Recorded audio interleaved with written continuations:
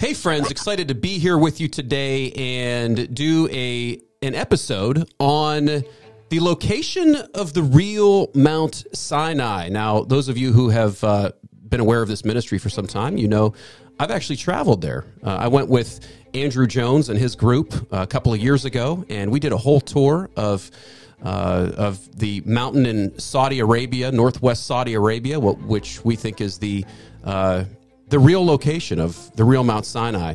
If you do your homework on it and you look at the traditional Mount Sinai, it doesn't really seem to fit the bill. So that's why not only did I come to the conclusion that Mount Sinai is actually in northwest Saudi Arabia, but I actually traveled there with my son. Like I said, I traveled there with Andrew Jones, who just happens to be our guest today.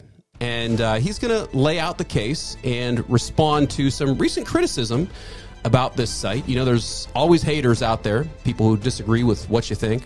Very interesting how there seems to be a lot of public opinion going in this direction the last several years. It was popularized by a man named Ron Wyatt. It's been a while since I've actually done this particular topic in my content. And so if it's something you're not aware of, I'm really excited for you to learn about it today.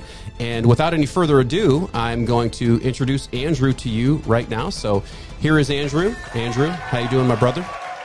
Hey, how you doing, Pastor? Thanks for having me on. Good, man. Good. And good to have you on again. I don't know. Was my intro okay? Yeah, like, awesome. Yeah. Did I nail it? I mean, I had great memories of that trip with you and your son. We, going across Egypt. We had our own drama. We had our own fun times and memories. We did. We the whole spectrum. We were just like the Israelites. You know, with their adventure was full of drama. It must be the region. It must be the region. So. We went, we started in Egypt. I mean, if you're listening to this or watching this right now, you could join. Andrew does tours. He takes people, starts them in Egypt. You can go to the pyramids, see all that cool stuff. You go to the traditional Sinai, which is in the Sinai Peninsula, go to Sinai in Saudi Arabia, and then he takes you all the way through to Israel. We follow the route of the Exodus from all the way to the Promised Land. Yeah, so we maybe that's why the drama came up, because we took the route of the Exodus. We did what the Israelites did. But a lot of fun, though. I mean, really, honestly, an amazing trip. Really just so much fun. In fact, maybe I don't have them queued up here, but maybe if I'm showing photos right now, it's because I spliced them in after the fact, of our trip. We had a great time. And I still have connections with many of the people that we got to know. I know on Facebook and Instagram and other stuff. So just a great time. But can you give us the skinny real quick on just this location, before you start your presentation and everything like that? Did I frame everything correctly? I mean, this is basically, we think this is Mount Sinai, and right? I mean, we're not nuts. I mean, there's at least a dozen or so proposed Mount Sinais. And again, this is not a salvational issue. Like, if you don't believe it's this peak, you're going to hell. But some people seem to think that if you believe it's in Arabia, that you're totally crazy. Yeah. And I don't think that that's the case. And I really do believe that this site has great geographical evidence, historical evidence that makes logical sense. Even you look at some of the archaeology for the land of Midian, that this is where Mount Sinai has to be. So that's why I'm so excited to show people these sites in person or on my YouTube channel, because I believe it does make a great case for these events being real when you actually give us your YouTube channel real quick, and then also your website, so in case somebody wants to book a tour. If they want to see these videos, and I'll put yours up later, Discovered Media. That's my YouTube username. You can look up Discovered Media, and we have stuff about our work here in Turkey, where I'm at right now, and also in Egypt, Saudi Arabia, and Jordan, and we sometimes go into Israel too. But my big topics of research I love is Noah's Ark and the Exodus and Mount Sinai. So I've been going back and forth between Saudi Arabia since 2016, even before they opened up for tourism. But now you can go on a tourist visa. It's very simple. And yes, we do have tours there. You go to discoveredsinai.com. That's the website, discoveredsinai.com. And our YouTube discovered, channel, like past tense, like discovered with an ED on the end, discoveredsinai.com. Discoveredsinai.com, and then you go to the tour menu. It's also linked in most of all our videos and the YouTube descriptions. And you can check out our dates. We have dates mainly in the winter months and in late fall and early spring because of how hot it gets in the summer. So the summer times we're in Turkey, and winter months we're down in Egypt and Saudi Arabia. Okay. Yeah, that's right. Yeah. And that was the one part we didn't see was the whole Noah's Ark thing. And, We just finished our last tour this season. We do now a whole Patriarch tour. We start from the mountains of Ararat, where I'm at here in eastern Turkey, and we go all the way down to phenomenal. Haran, Jacob's Well in Haran, and Abraham's sites and Job. So, yeah. Yeah, maybe one day. It's on my to-do list, my friend, to do that. Turkey has so much biblical the front history. half of the tour. Yeah. And I would highly recommend, if somebody's considering this, like you do church groups, like you could take, I've told a couple of pastor friends of mine already, like you could do a church group. Private church groups. And it's so much better when you go through with you because you're going, right where these locations are, how to get in, you've done it multiple times. Like you don't want to really do something like this on your own because of where some of these places are. I mean, it would be hard to find them. It's, there are obviously adventure travelers out there who hate tour groups, but for those who really want to see it the first time, you can come back on your own. Or even if you just showed up, if I'm here, for example, because I'm living here in Turkey in the summer, if you just show up at the site and you send me an email, if I'm around, I'll go explain why we believe it's Noah's Ark, for free. So you don't have to go on a tour. And so Saudi Arabia, because I'm usually going in and out of the country, that's usually more planned out. We help people get to the sites on their own. It's not just a money thing. We also, if you want to help support us in our research, you can go on our tours. But definitely some of these sites are hard to get to, or you got to be careful how you're driving through the sand or where you're going. More and more Saudi's opening up and they're paving the roads. I don't know if you know this, but they've paved the road to the Split Rock. Holy cow. I know that when we were there 2 years ago, they had all the markers up, and I think they were... Yeah. I think they told you they were going to pave it, but that's something. Has there been any defacement on it? What's that? They just finished the road a month or two ago. A friend of mine. Okay. Have they? I know there was concerns too that some of these, with them paving it, more people seeing it, that they're, maybe some of these locations would get, vandalism, or they might get destroyed. Maybe there's no respect for them or that kind of thing. I'm assuming everything's been okay. They did clean up. I don't know if it was during your tour or after, but did you see when they had someone had spray painted their name and the date on the rocks by the Split Rock? Yes, all white. Yes, yeah. That's all been cleaned up. So they have actually cleaned it up. And they had some type of, we met the people cleaning it up, and they regularly pick up the trash there now. They did tell us they want to install public restrooms there. So they realize the public, the tourism potential. Of course, that does mean, with the paved road, anybody in their car can get out there, or bicycle. But, I do miss the good old days. And for me, this was even after the Caldwells and Ron Wyatt were out there sneaking around. But even 2016, it felt like you're out there with the Israelites, absolutely. That's the one thing I was going to say you missed with the paved roads. Lighting everywhere. Yeah. So, I remember, driving through the desert with you, in a caravan of, that's right. You were one of the drivers. I think I hit something too, and I had to pay I think so $1,500 before they let me leave the country. I forgot that. I came down on a big rock on the side of the car. The sideboard or something. Yeah. They wouldn't let us leave either, man. That was that was one of the adventurous parts. Surprise! Yeah. But I think this is an important thing because. There's been a lot of people don't realize that there's been a lot of skepticism about biblical evidence historically. Yeah. And there's a reason for that. I would say in particular with Mount Sinai, people in modern skeptics saying, oh, the Exodus never happened. I would say one of the reasons for that is because of the traditional location of Mount Sinai, because it's in the wrong location. It can't really hold the amount of Israelites that you would think it could hold. And I know you're going to go over some of this with us now, but my point here is that this is important because it gives us evidence for these stories in the Bible against modern scholarship that's saying, these things never happened. And you're going to show us in a minute here, there's a lot of evidence. The criticism, especially leveled at this site. And I think there's two things being involved here. Number one, just we're talking about this event where they had the sea split in two. So you're going to get a lot of critics, obviously people today who were not there saying, how is that possible? And the 10 plagues of Egypt, With God, all things are possible. Bread coming from the sky and fire coming down in the mountain, the voice of God speaking to people, They just sound too supernatural. So you'll have that level of criticism. Then you also have those who say, well, we just don't know where these things are anymore. So when you try to like pinpoint a site and say, hey, this is where this event happened in the Bible, then yes, you need to defend it because people want to see the evidence. And then you'll have critics who'll say, no, I disagree. And so today it's mainly about those who this one individual in particular who came out with a video a month or two ago. And he's had previous videos before that kind of attacking that Sinai is in Arabia, the route of the Exodus going through Nuweiba, that whole thing he's attacked. And so his last video on the topic, he had a 16-point attack against the site. And so that's why I contacted you and said, hey, we should rebut this and do our best to explain why we believe that Sinai I think it's great, because you do have people who they will it sounds like my neighbor just fired up his lawnmower out there, so I apologize if you're if you're listening to this. It probably won't be too bad, but he's got a zero turn, so hopefully it'll go away here in a couple minutes.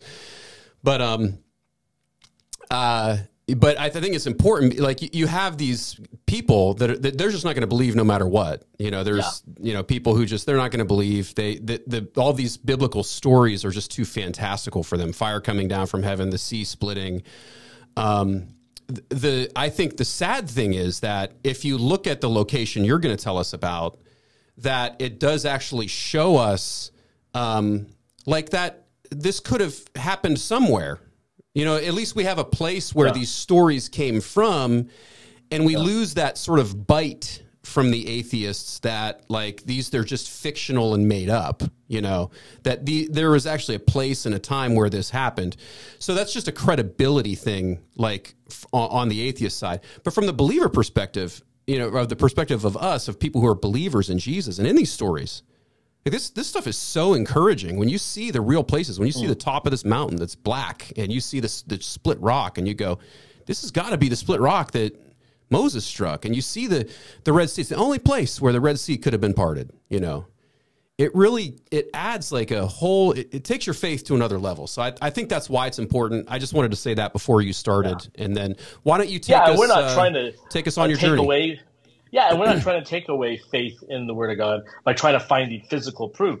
But because, in archaeology, it's dealing with cultural remains or geography.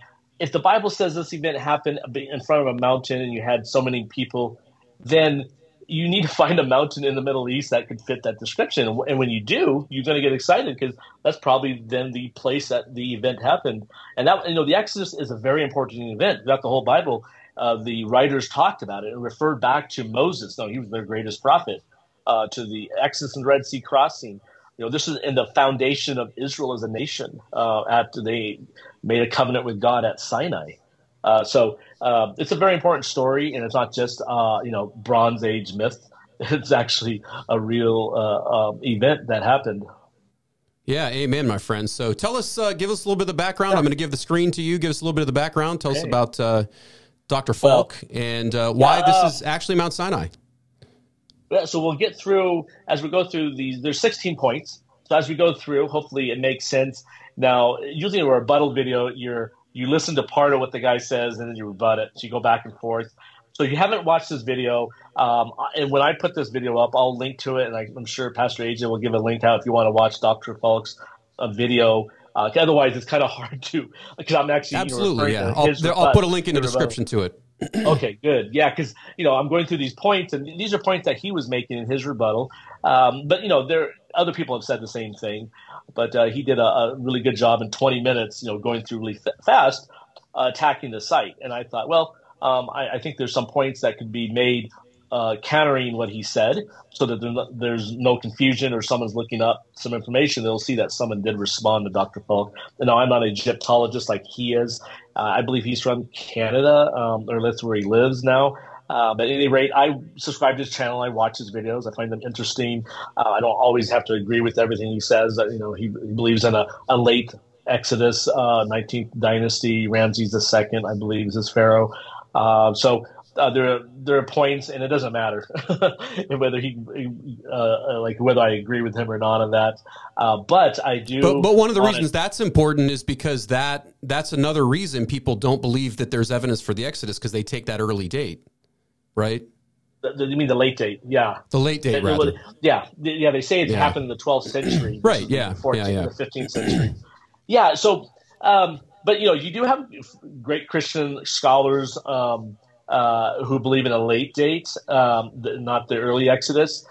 They're just wrong. It's a top. There's, they're wrong, exactly. I have friends who are a certain denomination. I'll just say you're wrong at that point. But we're great Christian brothers.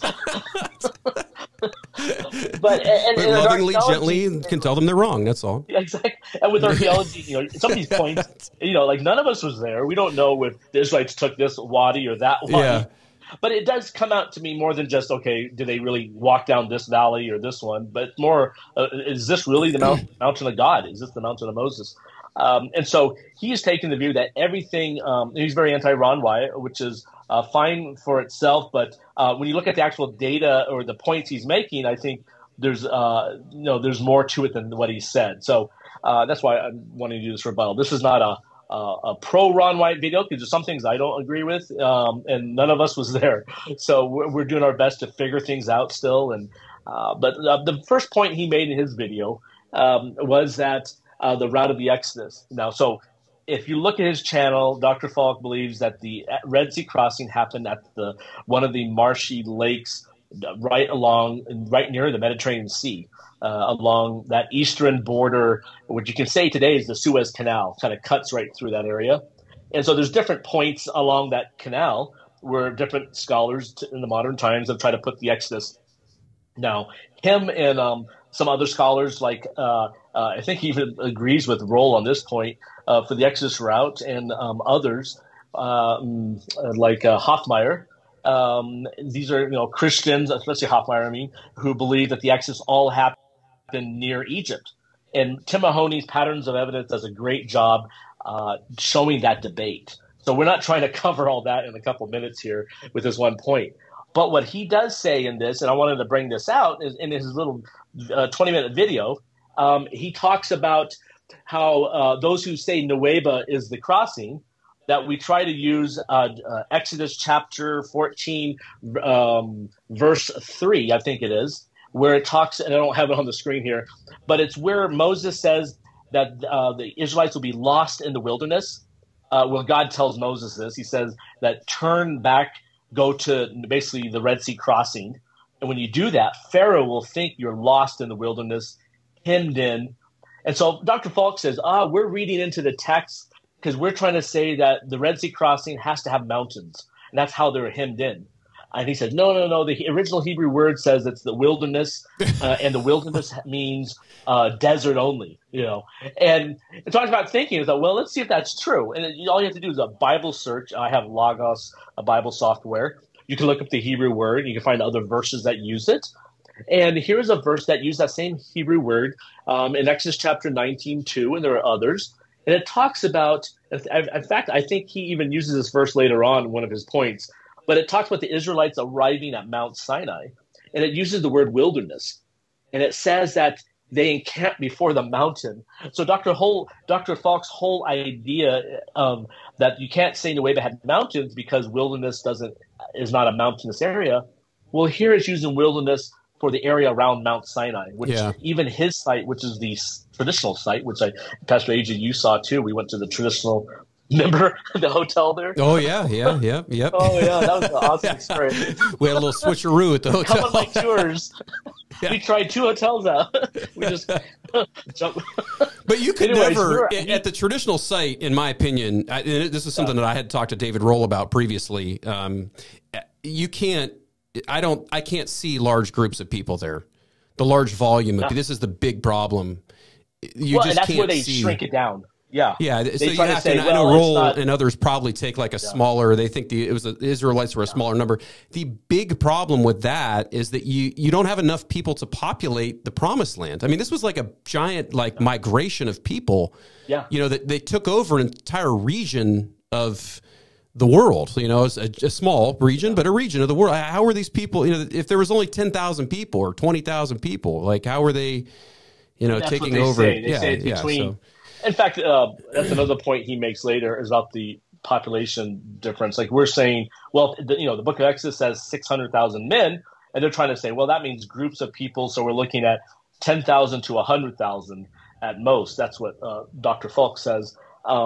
And so, if you look at the campsite and this idea that the wilderness has to only be mountains, well, actually, I'm sorry, it has to be not mountains. But when you look at that word, it basically means anywhere where there's no cultivation, no one's living. Like today in America, we have wilderness national parks. We have set aside wilderness areas, especially in the West Coast. And when you go to those wilderness areas, guess what? Some of them are grassy areas. Others are valleys. Yeah, a lot of them are. I mean, that's how I would take mountains. the word. Yeah.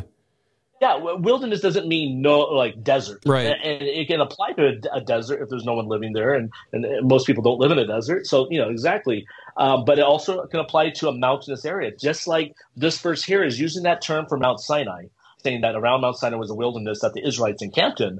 Well, his Mount Sinai is St. Catherine's monastery area, and that is full of mountains. There's a little valley in the front, a little plain, and it's just but surrounded and covered by mountains. Yeah. So this would be if you take his reasons for attacking Nueva, saying, well, there's no mountains mentioned in Exodus chapter 14. Well, you can say the exact same logic. Yeah, he's kind of contradicting himself. Yeah. So the term wilderness can be any of these areas. Now, if you look at Wadi Watir and this, how when the Bible writers, this is Moses obviously, talking about the Exodus route, they're going into an area that no one's been before. Today we're marking here's Google Earth. I'm marking down this valley.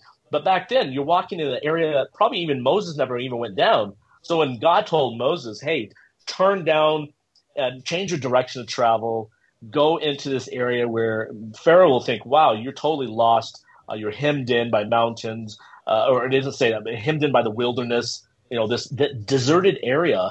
And so if you look at where Wadi Watir goes, and this is why people think Nueva is the crossing site, start with Ron Wyatt looking for a big beach. He flew in an airplane back in the late 70s. He rented one from a lot, and they flew down to Nueva, and he's taking pictures along this Gulf of Aqaba, and he sees that Nueva sticks out like a sore thumb, and it's the biggest beach in the area.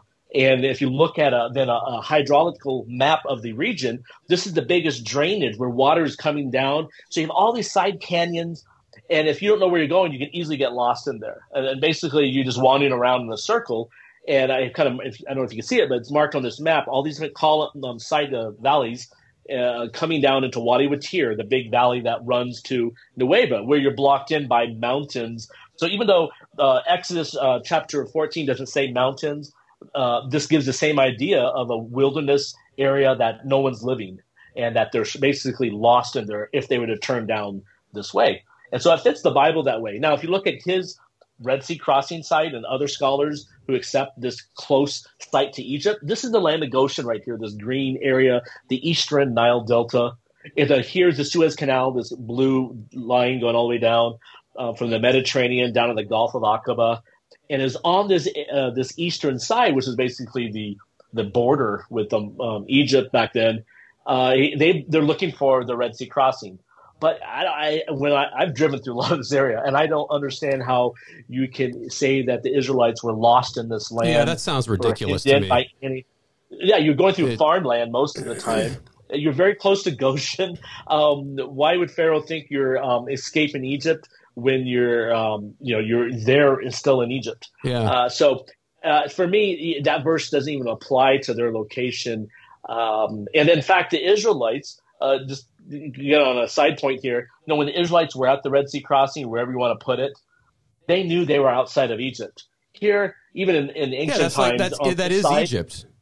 Even in ancient times, when you're walking through there on the Way of Horus, you're on the western side of the the canals and walls they had back then, the fortresses. So on that western side, in this lush land of Goshen, you're still in Egypt. Yeah. Yet when they're at the Red Sea crossing, what do they complain to Moses? They said, "You brought us out of Egypt to die in the wilderness." Right. So and they kept saying that over and over. You brought us out of Egypt. Well, and you wouldn't consider yourself out of Egypt there. This was not foreign land. And it's not safe. It just makes no sense at all with the Bible story. Like if God's trying to bring his people into a safety, away from Pharaoh's army, away from the Egyptians, like it's like if you just look at what we call the Red Sea today, which it was Yom Su for them. But if you look at the Red Sea, the location you talked about at Nuweiba, that location you pointed out is the only place that anybody could cross if hypothetically, you believe in miracles and the water was parted. That's the only place that a group of people could cross anywhere in that entire arm of the Red Sea. That is the only place. And you brought it up. That was his next attack against. Okay. Sinai being Arabia. Sorry to jump the gun. His next thing was that. No. I was excited, great man. lead-in because. His attack, because people say, well, if you look at the Gulf of Aqaba, Nuweiba is the only place, 1 or 2 million plus people could fit. And so his next attack is, well, you don't need 1 to 2 million people on the Exodus. It was minimum 10,000 and at most 100,000, which I disagree with. But even if you had 100,000 people, it's still not enough. You still need. Yeah, number one, you still need a beach that's that's big enough to fit both them and the Egyptian army. Yeah. Plus, you can't have a Red Sea crossing where if you remove this water, and I'm getting ahead of myself because there's another point I want to make about the underground topography, the bathymetric map, because he claims that, this is the worst location ever, and he kind of has a smirk and laughs when people when he's bringing this up, because he thinks it's just so silly, this idea that this is the Red Sea crossing. But if you look at it, there's only one way on to Nuweiba's beach. The other locations doesn't fit. This one way on to Nuweiba, it comes off the ancient trade route between Egypt and Midian here in Saudi Arabia. Yeah. That route that goes across the Central Peninsula. And this is what Moses fled along 40 years before. When he fled Pharaoh, he went along that route. And then God's telling him, bring the Israelites back to this mountain. So Moses, okay, I'll just, he's following the cloud, but they're this massive people, whether it's 100,000 or 1 or 2 million people, they're following the cloud along this trade route until God tells them to change the direction and get basically lost in the mountains. At least Pharaoh thinks they're lost in this wilderness area. And this is the only spot where you can get lost like that off the main route. Like it's like turning off the main highway, taking a side road into some countryside you don't know where you're at, and it's a dead-end road. That's what the Israelites did. But the beach cannot just be a large enough beach for the Israelites. You also got to have the water removed, and once the water is removed, you got to have a path for them to walk down. Yeah. And this is the only spot along the whole Gulf of Aqaba. If you're going to look at the Gulf as being the Red Sea crossing, then this is the only spot that matches that. Yeah. And I have a graphic. Well, it's coming up because so he covers a lot of points, and we're kind of combining stuff in one thing here. But at any rate, his big point about Nuweiba, this slide was, well, you don't need to have a big beach. So I'm going to just agree to disagree on that. I really do think that there were at least 600,000 men alone. Yeah, he's making assumptions about there not being. Yeah, and it's not. They're nonsensical assumptions. In my opinion, it's just you cannot populate the promised land with 100,000 people and take cities and suffer casualties. And you just can't do that. I mean, you look at the numbers that they lost just from some of the plagues and some of the different things. It's like, and the battles. And the battles, you can't. Yeah. If it was a small camp, then look what happened when Balaam tried to curse them. It said that, I think it's the Numbers, where Balaam, when the story of the donkey, he was up there because the king of, was it Moab, that tried to hire this guy to curse him. Yeah, I can't remember which one. It was one of them. Yeah. And so he brings him up into this mountaintop, and he starts showing Balaam the encampment of the Israelites, but it was so vast that he had to go to other mountain peaks to see the full thing. Yeah. So like 100,000 people. That's like one stadium. That's like a large modern day stadium. That's it. People say, wow, that's still a lot of people for 2 million, for example. But if you look at the largest gatherings for religious gatherings on earth, like Wikipedia has a list. There's some websites out there that has a list. Like in India, when they have some of these religious events for the Hindus, they have over 10 million people, I believe, or up to 10 million come at once to some of these religious gatherings. And we look at Mecca, they have up to 2 million people show up. So it's not impossible. It's just today it is kind of hard to fathom having 1 or 2 million people But as you mentioned, people gather together to watch a football game, and you can have up to 100,000 people in one little spot. If you look at the Israelites back then, and they always go back to, well, the archaeology says there was not that many people living in ancient Egypt during the late Bronze Age. And again, I think with archaeology, we don't understand like where are all the graves. Even today, they have not found, or the bones have disappeared, disintegrated. We have the mummies, and we have some graves like the people working on the pyramids. But you don't just go out there and find tons of graves of people from the ancient times. It's very rare. So there's a lot of missing graves, put it that way, and it has to do probably just with nature, grave robbery, or just the bones disintegrating over time. So I on this point, I disagree with him that I think you do need a large enough beach. His next point has to do with this name, and this is where I don't even agree with. But he was making the whole point right here, the meaning of Nuweiba. There's an individual out there who says that Nuweiba, there's basically on one of the older maps, it says Nuweiba al Muzina, and they say, oh, Muzina means Moses, and it means water or split. So they believe. And so when I heard that, I was like, wow, this is evidence. There's an old map that says this is the Red Sea crossing. Well, no, it's not the case. I even asked my Egyptian friends who live in Nuweiba and other Egyptians who speak Arabic. I've asked them, so, okay, what does this mean? And here's the map. Kind of blurry, kind of zoom in to fill the screen, but the red points out to Nuweiba al Muzina. This is Wadi Watir that way, and this is Nuweiba Beach, the yellow that's sticking out there. But if you notice, south of Nuweiba is this dot. It's going up another wadi, another canyon, is where this actual name is. It's the name of a spring there. But the name, I talked to a friend there, an Egyptian friend, and he said it has to do with like people, like the women, they put on their makeup, they get more beautiful for either a wedding ceremony or something. But he said there's also a tribe named after the same name or close to that name, but it has nothing to do with Musa. Like when people saw that, they like, the individual who promotes this, he says, "Oh, Musa Ina means the water of Moses." It does not. So I agree with Dr. Falk on this, and it's sad that I have to say that. Well, there's always things, there's always like myths and things that people come up with. Yeah. But the thing is, they want to enhance the story. Yeah, the thing is, I just think from a scientific a perspective of reason and logic, that's the only place that people could have crossed. Oh yeah. That is the only place. I want to show you one. Let me see where the slide is. Okay, it's after this point I'll make. Then we get into the bathymetric maps showing why this is the only place they could cross.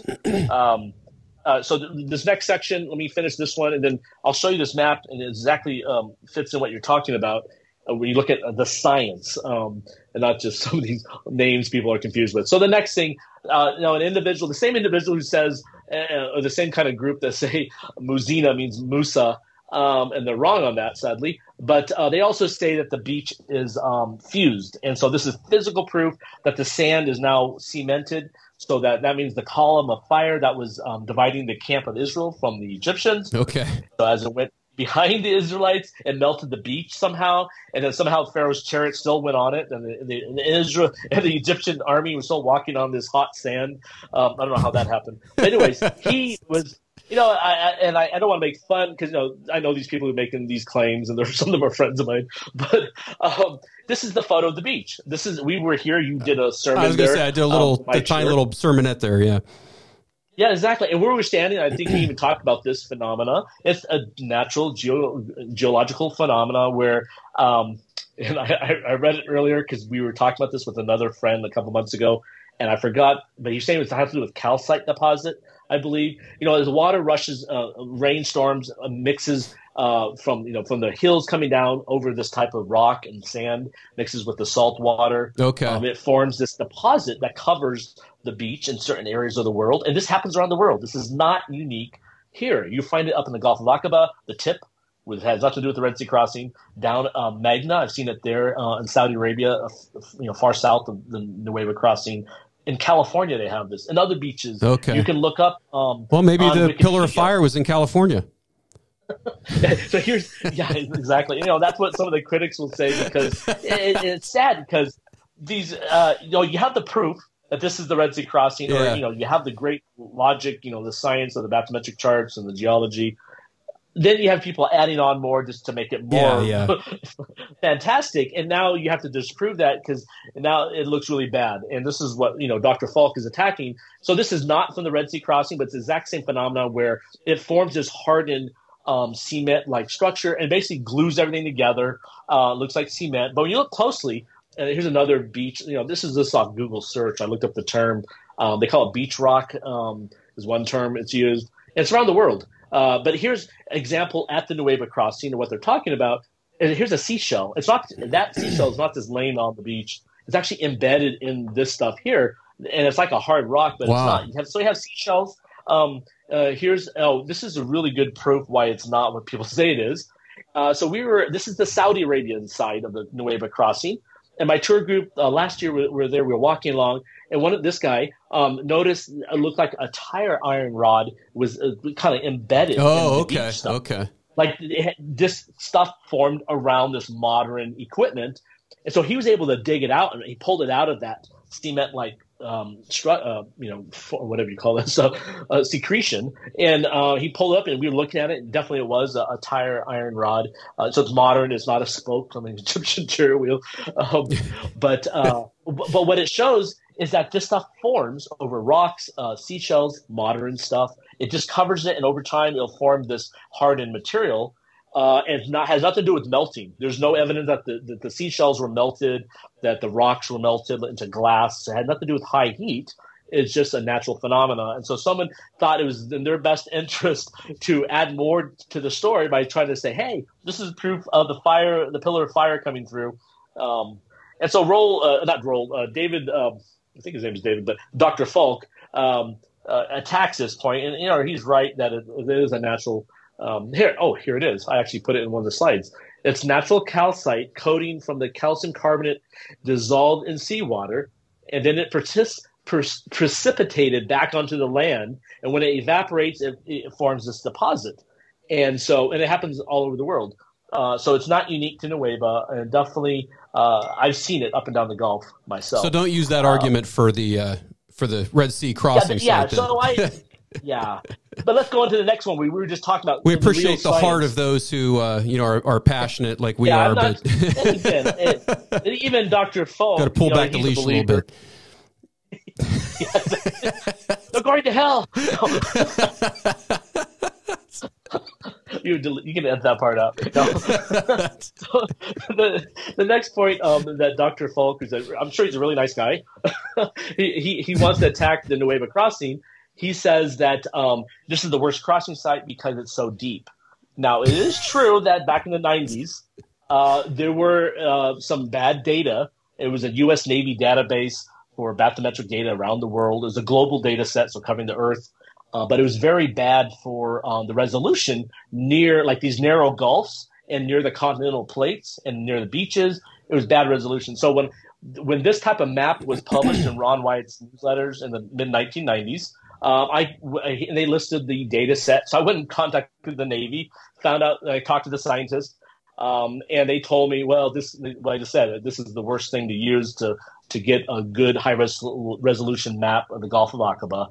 And they put me in contact with Dr. John K. Hall from Hebrew University at the time, and he's still alive. And Dr. Hall, it was so nice to send me.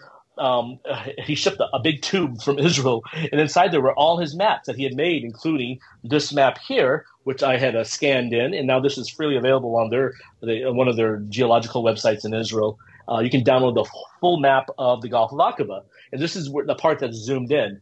And so he had the best data, and yes, it does show that the middle of the Gulf right here, this is Nueva here, it's 850 meters down. And so if you do for Americans, that's 2,400 feet or so for the non-metric system. So then you're like, wow, that's pretty deep. It is, but at the same time, you do have, they call the Eilat Deep up north, over 950 meters deep, and then especially the Arganese Deep just south of the Red Sea crossing, going down to 1,800 meters deep. So basically you have these two deep ends, and in between them, they call it, and this is where even Dr. Falk is attacking people who say it's a underwater bridge, land bridge. it is correct that it is not a land bridge. You can't call that. What they do call it, and what I call it, is a walkable path. There's no underwater sea cliffs here. Look at here. This map right here.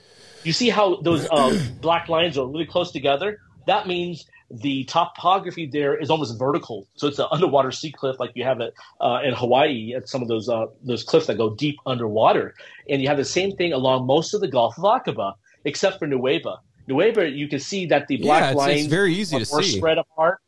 No, it's a more gentle slope. The ratio, the angle of travel is walkable. So I call it a walkable path. I don't get involved, because the land bridge is a geological term. So you'll have people, even like Dr. Hall from the Hebrew University, tell me, no, there's no land bridge here. And so I thought, well, of course there's no land bridge.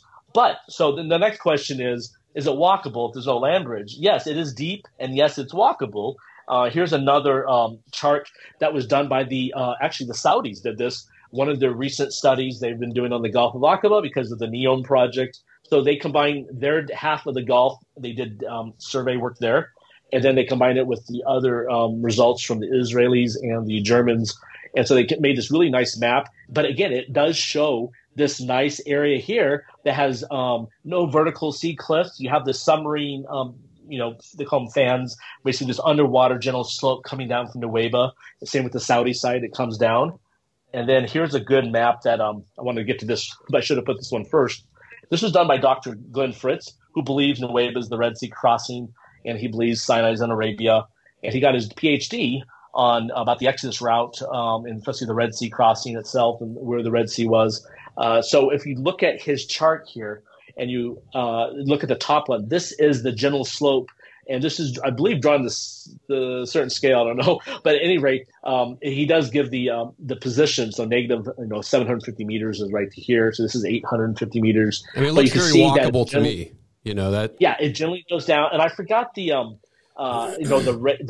angle that it's done at. You can do the trigonometry. I've heard 6 degrees. I don't know if that's accurate or not, but that's what I've heard. Yeah, I forget. Someone can leave a comment and tell us. Yeah. But anyway, it is walkable. There's steeper paths out there in the world for hiking and also people, for cars and so driving on some of the roads.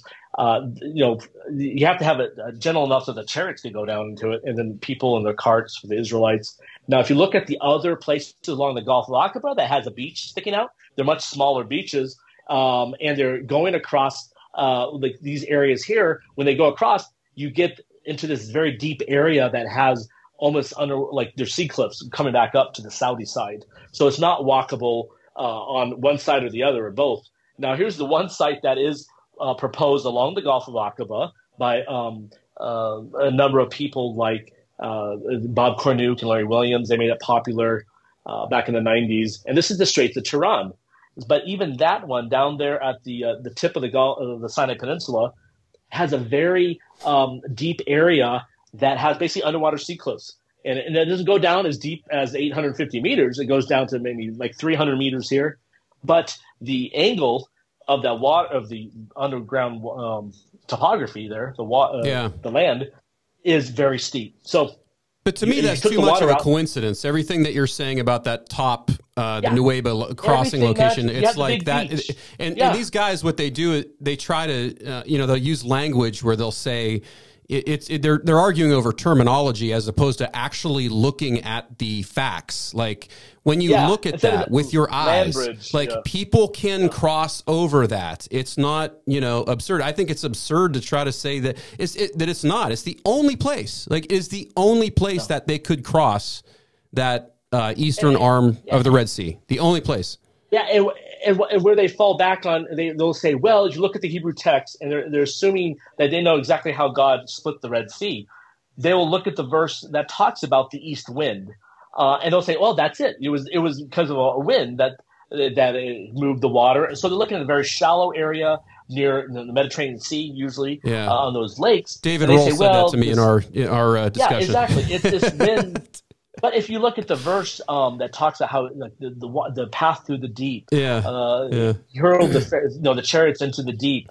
The miracle was not that they drowned in a couple feet of water. The miracle was that God split open, 750 to 850 meters of water.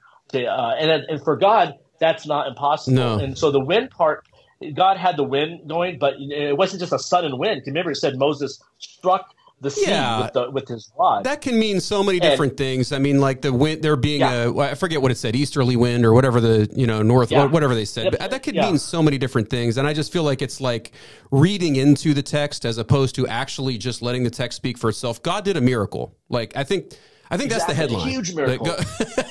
God did a miracle, and there was probably an easterly wind blowing.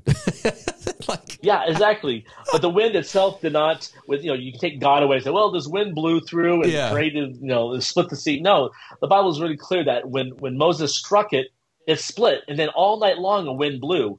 It didn't just blow all night long. And then at the end, once the wind did its job, then you had a path. Right. No, God was drying out the long, sand. They were actually, he was drying out the sand, so they didn't get sand in their sandals. Exactly. Well, I mean, and again, I wasn't there, but I like that idea. Drying out the sand. And so marching along on this journey from Goshen to Sinai, looking at David Falk's, I keep saying David, I hope it's David, Dr. Falk's critique. Whoever you are, we appreciate your work. Whatever your name is. He's going to watch us and wonder who we are. Who are these guys? The next thing he wants to attack is the Red Sea crossing, the actual physical archaeological evidence that Ron White was using. So Ron not only used the idea with the mountains and the Wadi Watir, so that's geography and showing the underwater path. But Ron also said him and his sons in the late 70s, they came across what looked to be chariot parts. They even took one of these coral shapes up and presented it to the head of antiquities at the time, who's no longer around now. But this man examined it and told Ron that this was 18th dynasty, the remains of an 18th dynasty chariot wheel. And Ron was surprised, like, how can you just tell by looking at the shape? And the guy then went on to explain that, well, it was only during the 18th dynasty that you had these 8-spoke wheels. Most of the time later on, they used 6 spokes. And then early on, they were using 4 spokes. But only the 18th dynasty, you had this mix, and a very short number of years, they were using 8-spoke wheels. So it's kind of a way to date.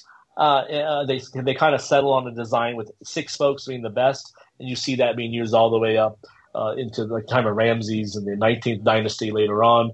But the thing that Ron took up, it was like the hub covered in coral, but it had, he said there's 8 pieces of coral or whatever coming up, so he was able to count those as being spokes on the wheel, according to this Egyptian antiquities guy who said, this is the 18th dynasty.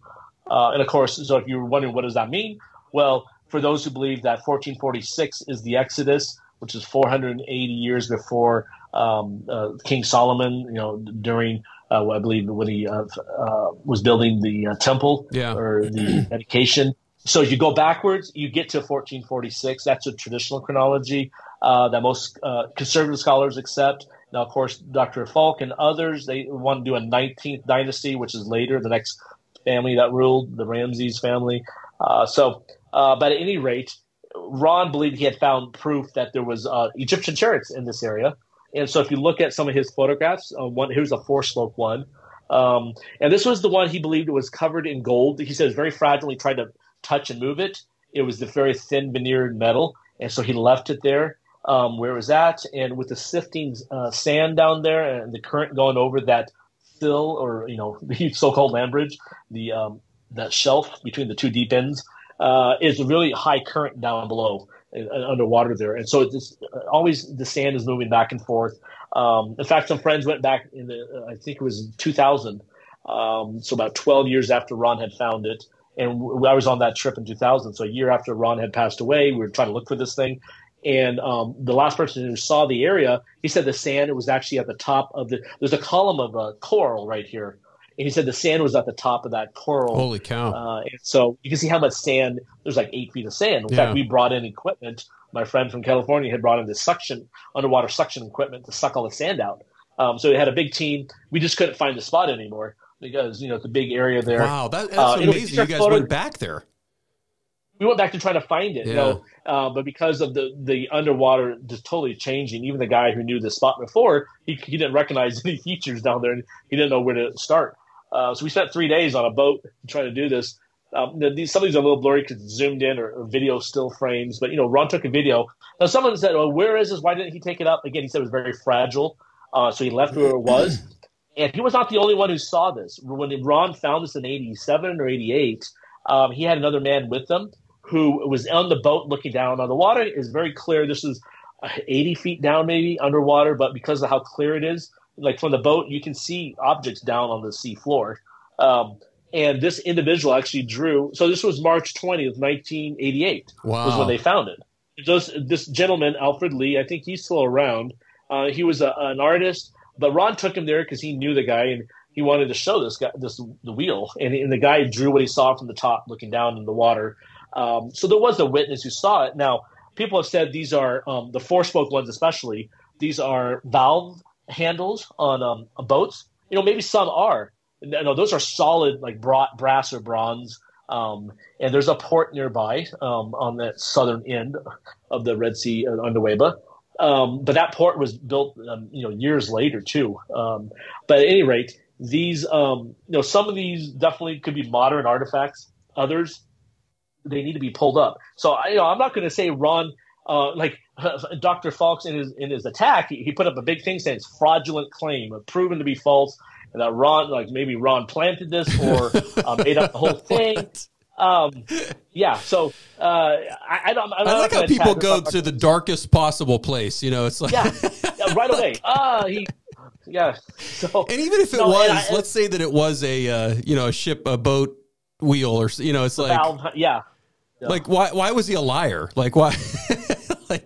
He misinterpreted the data. And people can do that. You can't, but it doesn't take away from the other points about it being a walkable path, the large beach, the mountains, the wilderness.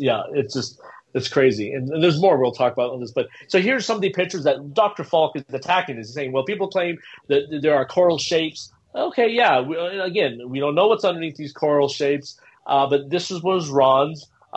Besides talking about Nueva Beach itself, this was some of the stuff that he and others had presented, saying, well, these could possibly be chariot wheels. And in Tim Mahoney's film, they talk about that. Could chariot wheels even last that long for coral to grow? And could they even survive under the sand? It all depends on the water conditions, whether they could last, and what type of metal could survive. They say brass could, copper. So most of the wheels are wood. Most of the material made in the wheels are wood with limited metal. And if they had gilded ones covered in thin gold, then how would they survive? The gold would definitely survive, but the wood wouldn't. So you have a lot of questions. I usually don't dwell because I personally have not seen a chariot wheel, so I don't dwell on this. I do say Ron thought he saw one, and other people. It's irrelevant to me because I think the other evidence is so overwhelming. It's just it's interesting. I mean, it's interesting. People think they've seen chariot wheels down there, but you put it all together. That's not why I believe it, but believe that this is the location. So for example, if let's say you found one of these round shapes down there, this is it's a wheel, but it's an underwater sea cliff. Then it wouldn't fit because then you have the Israelites rappelling off a cliff. So with everything fitting, then you're like, well, maybe they were suicidal. They just drove off the cliff. That's where you talk about some of these other crossing sites. That's exactly right.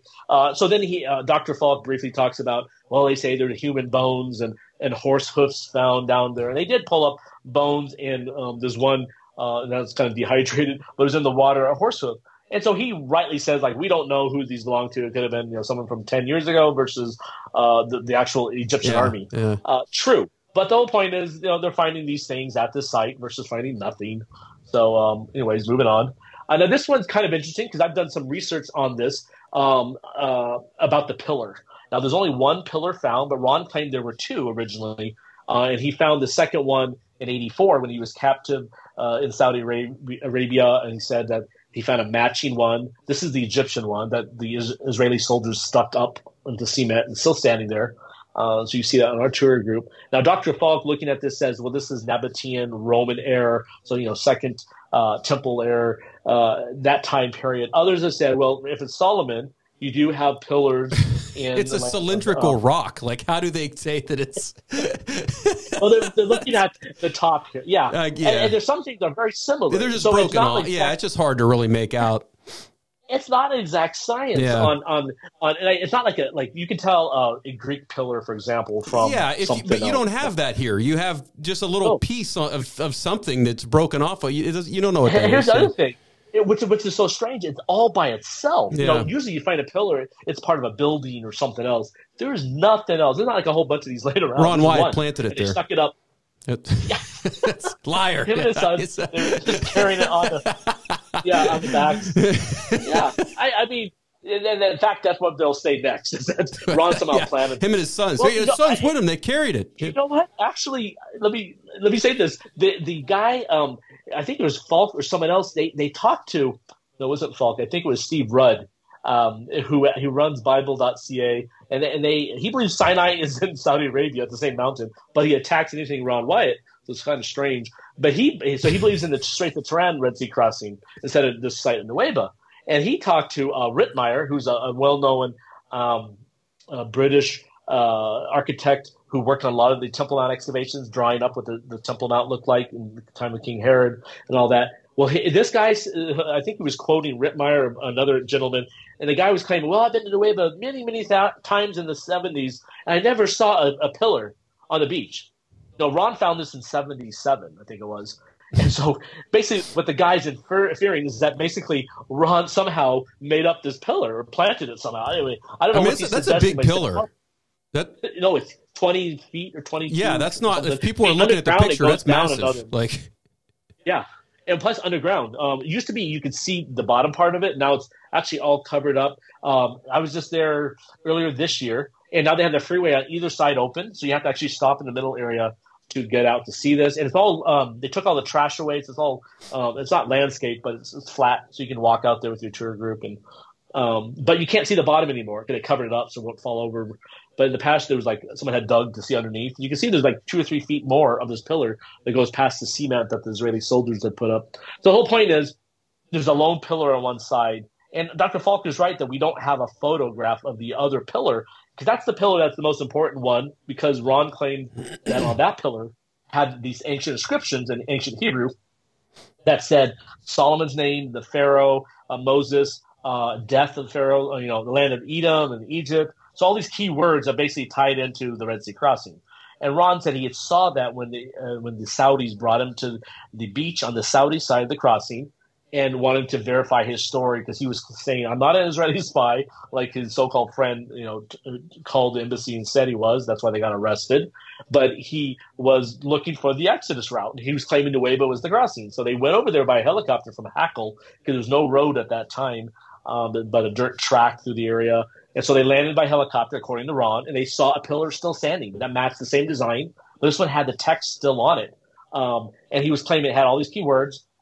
When he met the Caldwells, that was 85. So in 1991, I think they started investigating this area.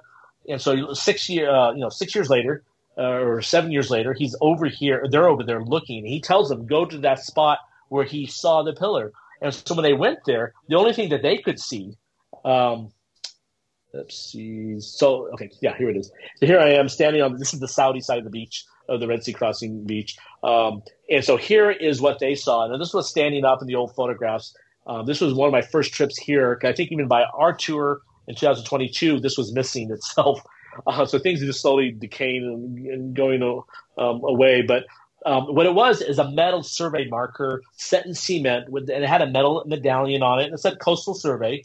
So the Saudis had put it up for a coastal survey, but it was in the general area that Ron had saw the pillar. So they, if you find this, they always said that was the area that Ron said the pillar was at. This was like 2016 or 17 that when I took this photograph. Later, when we would visit there with groups, even this section was gone. The metal pole was gone.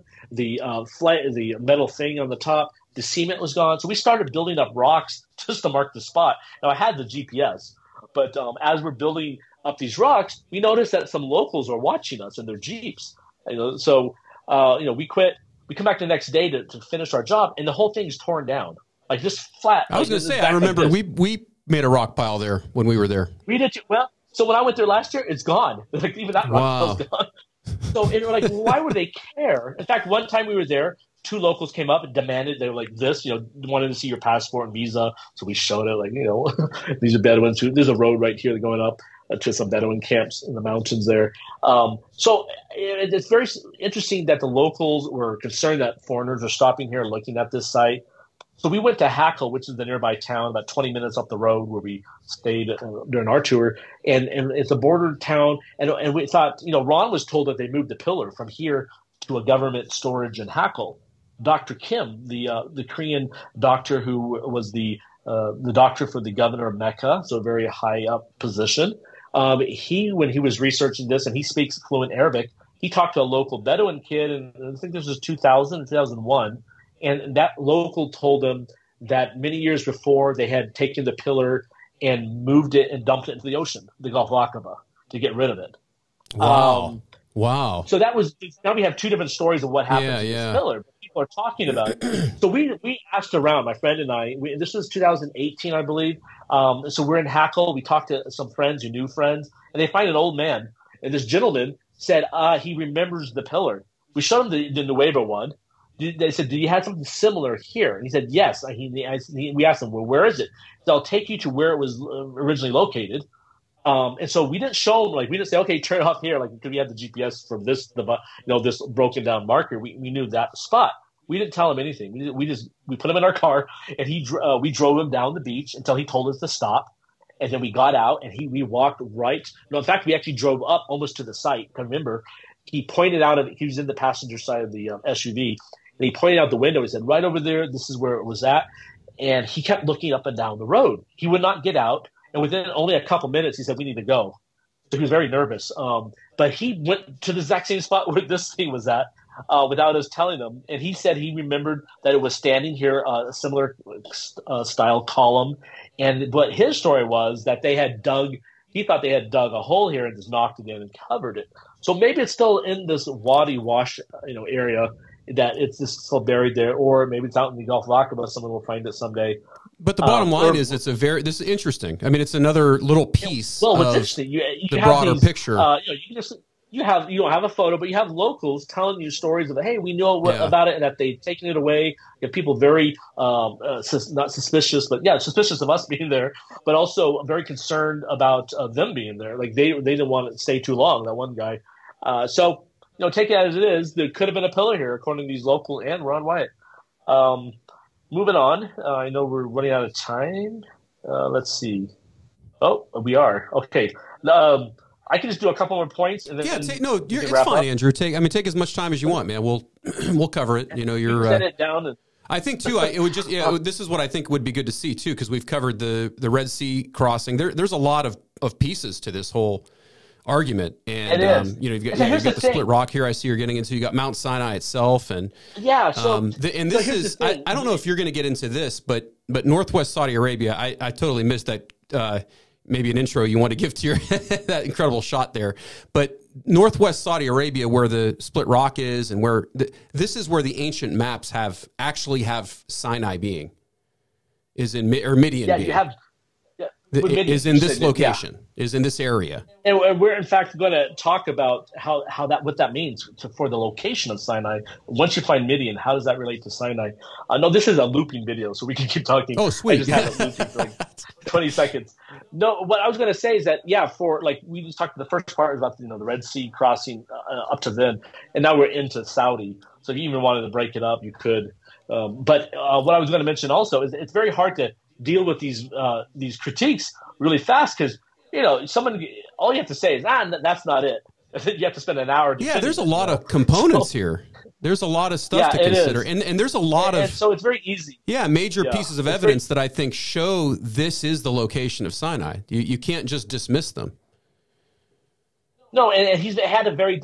I can understand. You say, okay, I agree to disagree, or I've met people say, well, this is probably it. I'm not 100% sure. Maybe 50-50 or whatever. But when someone has this, that smirk on his face and is kind of laughing it off, and like, I'm the expert, and you guys are not. You have no archaeology, no training, or this is all fake stuff. And then that's very dismissive attitude. It just turns me off. 100%. Yeah, and unfortunately, that's what a lot of archaeology has become that today. It's just the scholar with the opinion, and they've 10 scholars have 10 different opinions. Well, which one's right? You know? I was going to say that. And they make it seem like, well, this is not Sinai. And so it's like all this. In fact, he ends with saying, no archaeologist believes this is Mount Sinai, as if they all believe Sinai is St. Catherine.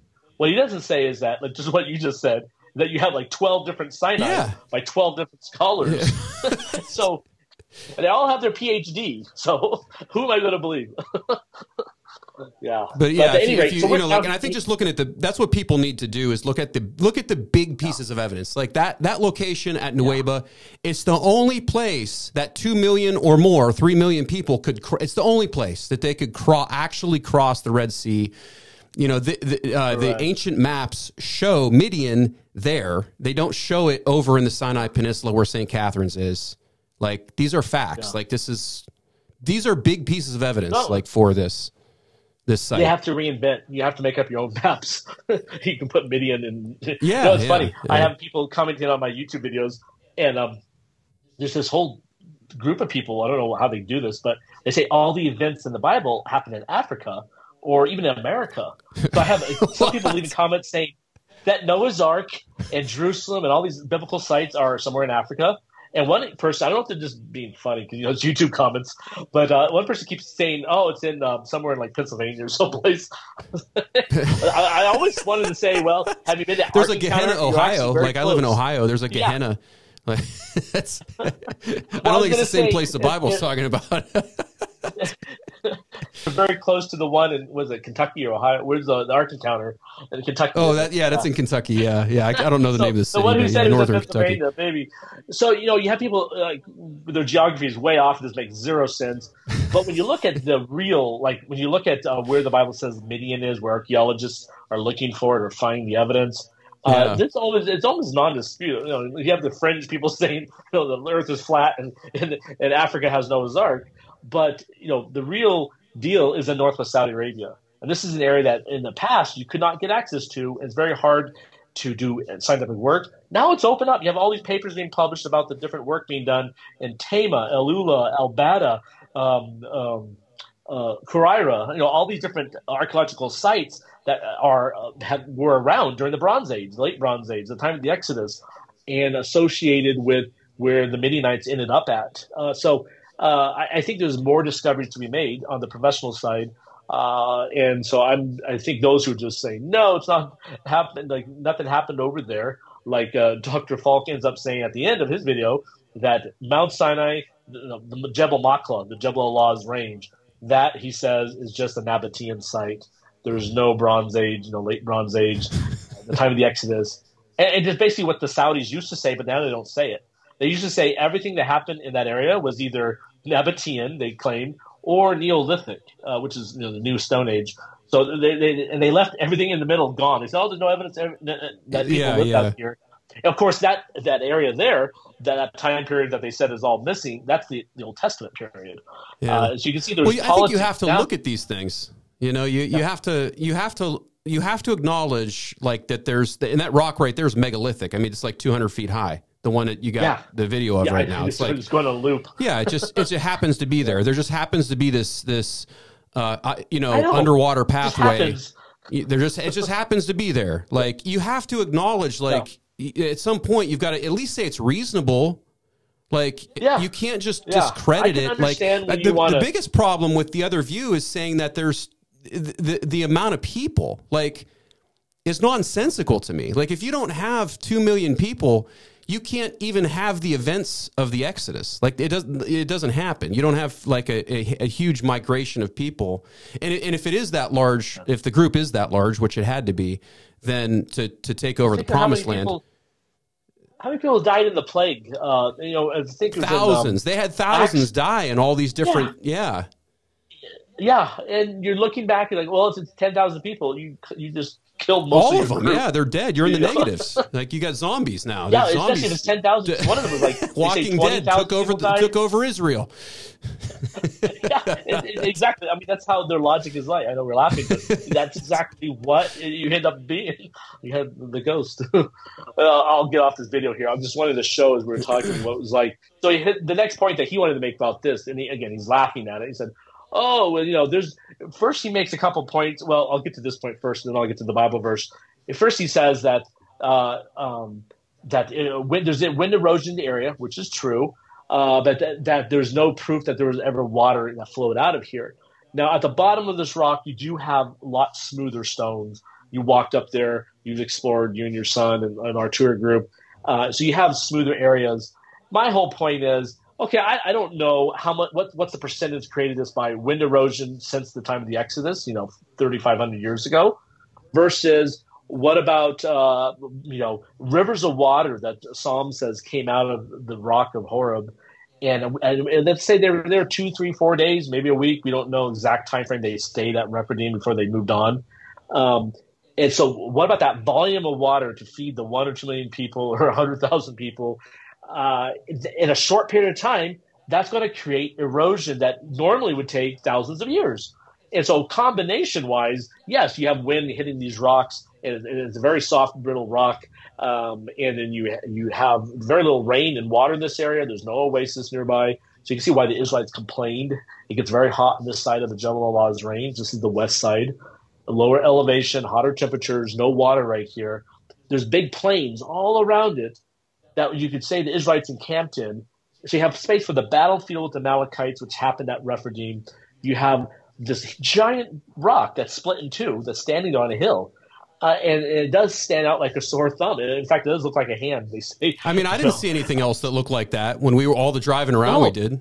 They're smaller. They're smaller split rock. Of course, rocks split. That's part of nature process. The whole point is, God didn't say, "I'll create the only split rock in the world." Yeah, but that one's very unique, though. I mean, it's very prominent. It's on this hill. It's prominent. And here's the interesting part: we talked to a local. I talked to a friend or acquaintance who knows a local, and this guy does tours over there. He said, "Andrew, we just met a local guy who was actually born at the base of this rock. He's a Bedouin who lives in, I think, now Al-Bada."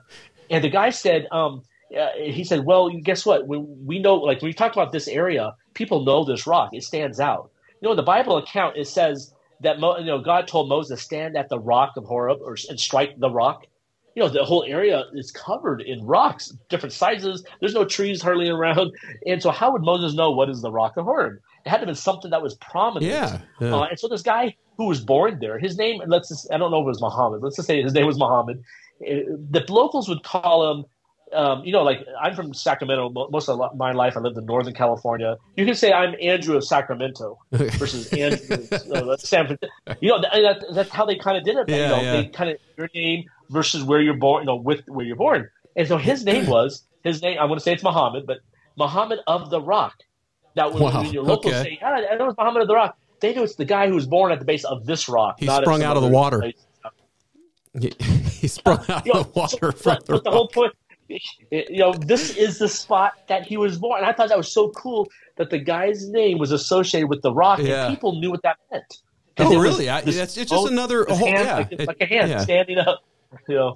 It's really cool. I mean, when I was there my first time, this was the most special sight. I climbed the mountain back in 2016. That was awesome being up there. But this was one of my 3 miracles on that trip. Was we got access to this site because we had no idea it would be closed down because they told us it's a military zone. At the top, it was that radar station. But if you got caught back here, you would be kicked out or worse. And we got kicked out on our second trip in. But that first trip, 2016, April, we drove in. No one was around. We had camels come by. We had a really awesome view of the camels walking in front of the rock, all in a line. We spent a couple hours in the area. No Bedouin bothered us, no local. But at any rate, I think you look at the location being on the west side of the mountain range, and it's in the region of Horeb. If Horeb is a region and you're still on the other side of the mountain, so you're still part of Horeb or Mount Sinai, you have all this stuff add up. The erosion, whether it's just wind or wind and water, you have a giant split rock. And this is the thing where Dr. Falk, I think he's trying to overstate his point here. He's trying to say that, in Isaiah, we're reading in the text that God split the rock. He said the Hebrew doesn't say that. He doesn't. So I had to look that up. I don't know if he doesn't think anyone's going to look up what he says, but Dr. Falk is claiming that the verses do not mention a split rock. I think it says cleaved. Doesn't it say cleaved? Isn't that the? Well, depends on your English word you're going to use in the translator. But exactly. Here's these are ESV right here, and it does say Psalm 78 and even Isaiah 48 where he quotes. But I remembered the Psalms. I looked it up. It's Psalm 78:15, and it does say he split. Talking about God, he split rocks in the wilderness and gave them drink abundantly as from the deep. And then I looked it up on my software, my Bible software, just trying to, what does it say for split? Is it just a made up word, or is that added in by the translators? No, there's a Hebrew word, and it actually, like you said, it means cleave, it means split, it means break open, break apart. So they're correct, and you can say what they wrote in Psalm 78. And so it just seems like people that just don't want to believe, just don't want to give it a shot. Haters. I mean, in modern vernacular, it's like, hey, there's just haters. Yeah, but to be like saying there's not even a verse that says that he split the rocks. When there's Psalm 78:15. He was disputing Isaiah 48, but no, Psalm 78:15 definitely says he split the rocks, and it's the same concept used in Psalms 48 or Isaiah 48. So. His idea is that, okay, it's a rock that Moses struck and the water like poof, came out. But the visual effect of a split rock is biblical. It's not just made up by us. Yeah, I mean, you could say the same thing about what he's saying too. I mean, about reading into, anybody who is, we're literally looking at a document that's 3,500 years old in the Pentateuch. Yeah. I mean, so we're all, to a certain degree. I mean, you're going to take your modern. But it seems pretty clear, and either way, whatever somebody, like the other pieces of evidence that we've shown here, whatever somebody believes about the split rock, like this particular split rock, is irrelevant. Like, I will say it's very powerful. It is a very powerful visual when you see it, and it definitely is more unique than anything I've seen, there or elsewhere in the world. I mean, in terms of like the location, it happens to be in this location. You happen to have these stories that talk about a split rock, but no, nothing. There's no connection. Yeah. There's no connection. Nothing happened here, folks. Like they say. What do they say? Location, location, location. Or at least don't say we're crazy for making some of these connections. I mean, at least just say I don't agree with it, but I can understand why somebody does. Yeah, exactly. Instead, it's no, you guys are the crazy ones. And you guys are nuts. Well, no, he should have mentioned Psalm 78 if he's going to attack the reading of Isaiah 48 and say, "Oh, we're inferring, what's in the verse. We're putting our bias in it." Well, if you look at Psalm 78, it does say split or cleave. It's a similar concept in English, but the Hebrew word's there. Anyways, moving on to Sinai. So this is the point where this is the place where he really goes after, like, is Jebel laws Jebel, like, is that the real Mount Sinai? And he's a traditional guy. So if you look at a map, I have one right here. The green arrow points to Northwest Arabia, the land of Midian right here. You look over, I feel like a weather reporter. If we look over here. location. The weather right now in St. Catharines is stormy. So this is the traditional Sinai here at these south mountains of the southern peninsula. This is the Sinai Peninsula, and this is where they have the monastery. And we were there on our tour. And as you look at the distance, so he has multiple attacks he's making about Sinai and Arabia, but the main thing he hones in on is this one right here, this verse. And he says, "This is it. This proves Sinai's in Arabia. It has to be in the Sinai Peninsula." So Exodus 3. This is the first verse in the Bible that talks about the mountain of God, Horeb. It's when Moses takes the sheep of Jethro. Remember, he's married now into the family of the priest of Midian. He's living in Midian. And even Dr. Falk agrees that Midian is northwest Arabia. And some people try to make it other places, but no, at least he agrees on that point. But then he says, this verse proves that Moses had to go someplace else. You can't find Sinai in the land of Midian. He's reading into the text again. He's making this part right here. This is the key phrase or word, west side. It basically says that Moses took the flocks. He went to the west side of the wilderness. Now Dr. Falk, when he uses this word, he reads into it, says this is the wilderness of Midian. And he always says wilderness of Midian. So it's west of Midian. So west of Midian's what? The Sinai Peninsula. And so on this was his key point he made about that is why he doesn't believe Sinai's in Arabia. Well, if you look at this verse, so some translations do say this backside. but let's just say it is the west side, like Moses wrote west side. If you look at now I don't have. Here we go. Let me go back. This okay here. If you look at where our proposed Mount Sinai is, Jebel Makla, the actual peak of Makla, Jebel Allah is basically the mountain range. This area here is light colored. That is where the encampment is. That's a huge plain in front. That's our next point. We actually saw in some of the slides. We're talking about the encampment in front of there. But if you think of Mount Sinai being the west side of a wilderness, well, what is east of Mount Sinai? It's the big Hisma Desert. This is where the red rock, like you see Wadi Rum in Jordan, or what we drove into on our last day of the tour before we climbed the mountain. So this is like over here's Tabuk, the province capital. Between here and these coastal mountains is a huge, vast desert of beautiful sandstone and sandy, red sand dunes, but very deserty. If you think of a desert, that's it. And it said, Moses wrote that Mount Sinai was to be found on the west side of the wilderness. And now this whole area, again, because if you read Exodus chapter 19, the Israelites, when they're going through here, they're hitting different wildernesses. The wilderness of Shur, the wilderness of Etham. They come into the wilderness of Sin, the wilderness of Sinai. When they camp in front of Mount Sinai, it was called the wilderness of Sinai.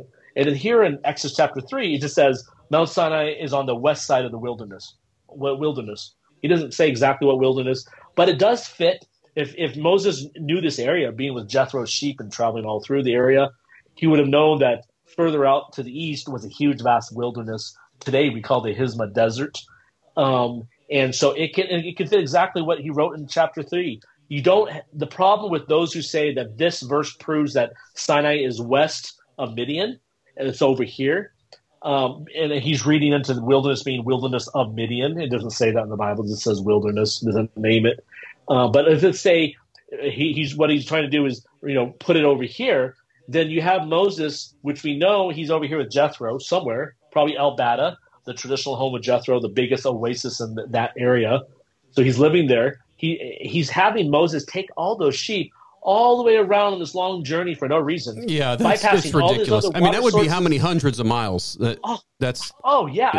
forget. But and then you go into some nondescript mountain that has no water at it. It just doesn't make any sense.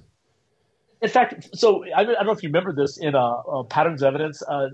Tim Mahoney confronts Roll on this point. Yeah. And Roll says, well, they had boats. He said, well, I've seen boats on the Nile Delta. Come on, sheep, time to get on the boat. We're gonna cross over. Because we have to. We have to go to Mount Sinai at St. Catherine because there's nothing over here for us. No food over here. And then the whole thing is, this is a very dangerous, straight to Tehran, which, like he's maybe saying they crossed with these boats with the sheep on it. First of all, there was no ferry service for sheep back then, going from Midian to the Sinai. Frequent flyer miles they had. That was a special perk they had. How many sheep you have today, Moses? You got to pay one shekel a sheep. Yeah. And then you have to come back that way too. So then Mahoney, I remember I took a screenshot because it was so funny.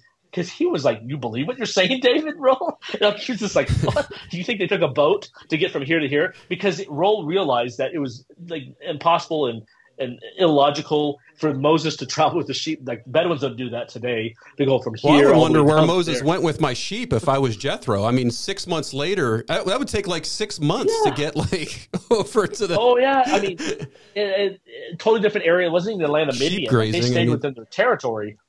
And then the other thing is, what did that mean when Moses took the sheep up into the mountains there? Well, guess what? And I read this, and I have to find the reference again, but it was some explorer, like a British explorer who came through here. He was writing down what the Bedouins did, and he mentioned that they were, based on the seasons, they'd go from the valley during the colder months and the winter, and then towards springtime, they start heading up in the mountains, and then by summer, they're eating the vegetation up in the mountains. So it's cooler temperatures.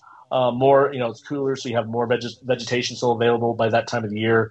And then it'd go back down. So the movement was not from here to here.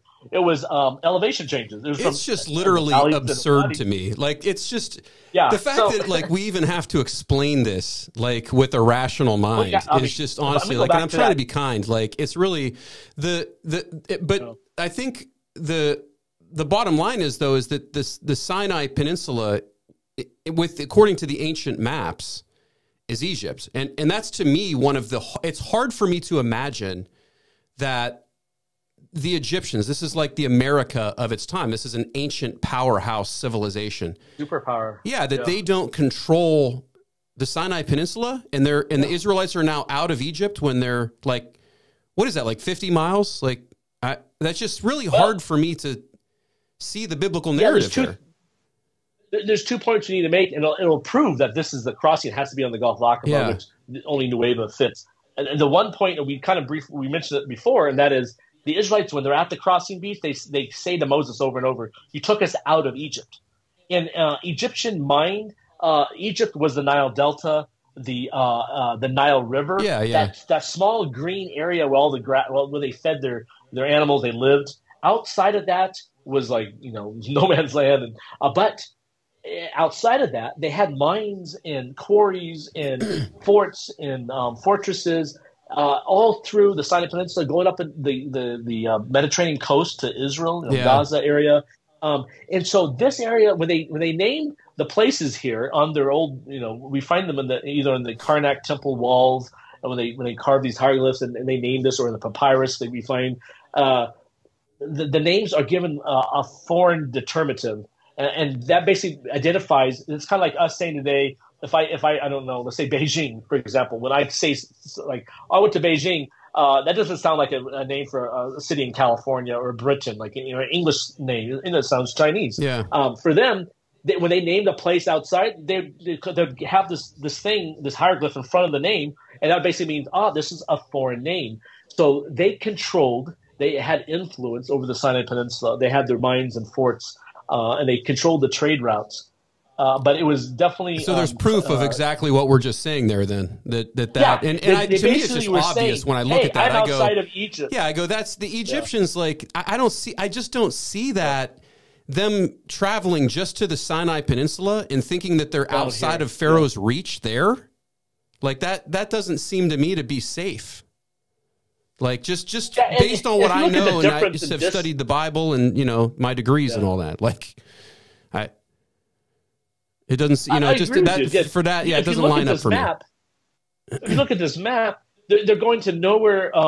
There's basically hardly anyone inhabiting down there. Versus over here, you have the whole. There's all these like Bronze Age oasis cities and towns that are inhabited during the time of the Exodus, the land of Midian and the other tribes around that are not Egyptian. So the non-Egyptian, and this is where Moses got his wife from. His 2 sons were born in this land. And nearby is where he took the flocks of Jethro, doing that horizontal, that vertical type of migration, going from lower elevation to higher elevation to feed the flocks. It was nothing special. It was the normal thing they do still today. Versus what these guys are proposing, that Moses took this long journey or took a boat to get to the traditional Sinai. There's so much to attack this site by using that verse. I think it basically shows that they never been out here and talked to the Bedouins or read these old historical accounts of how the Bedouins take care of their flocks. If you ask a Bedouin today in this area with their sheep, why don't you go over to this area? Why would you do that? Like, they would think you're crazy. Why would I take my sheep all the way around here? You probably lose half of it by the time you get over there, and then by the time you get back, the rest are dead. Oh man. I mean, Jethro probably sent the search party out for Moses. I'd imagine, looking for him. But remember, it's like Jacob's brothers. When they were migrating with sheep, they're going from watering hole to watering hole, and then they go too far, and then Joseph had to go find them. Let's see. I just want to quickly go through this rest here. The other thing he talks about is again he attacks the whole 2 million people. Like, whether 1 or 2 million, you don't need that much of a campsite. So if you look at the acreage allowed, like the camping, it's kind of a weird design, because I was trying to not perfectly, but just go around where it was more flat versus some of the hills that we see out there.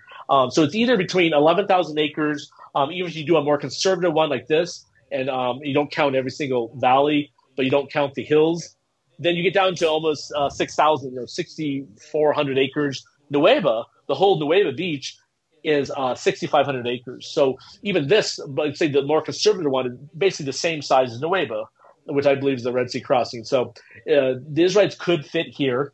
And there's enough space for them. And this is high desert plateau area. So even the summer months, you have people in Tabuk in modern times. This is why we meet people out there in the hot days. They come from the city of Tabuk. They drive the 2.5 hours in, and they'll hang out here because it's cooler temperatures.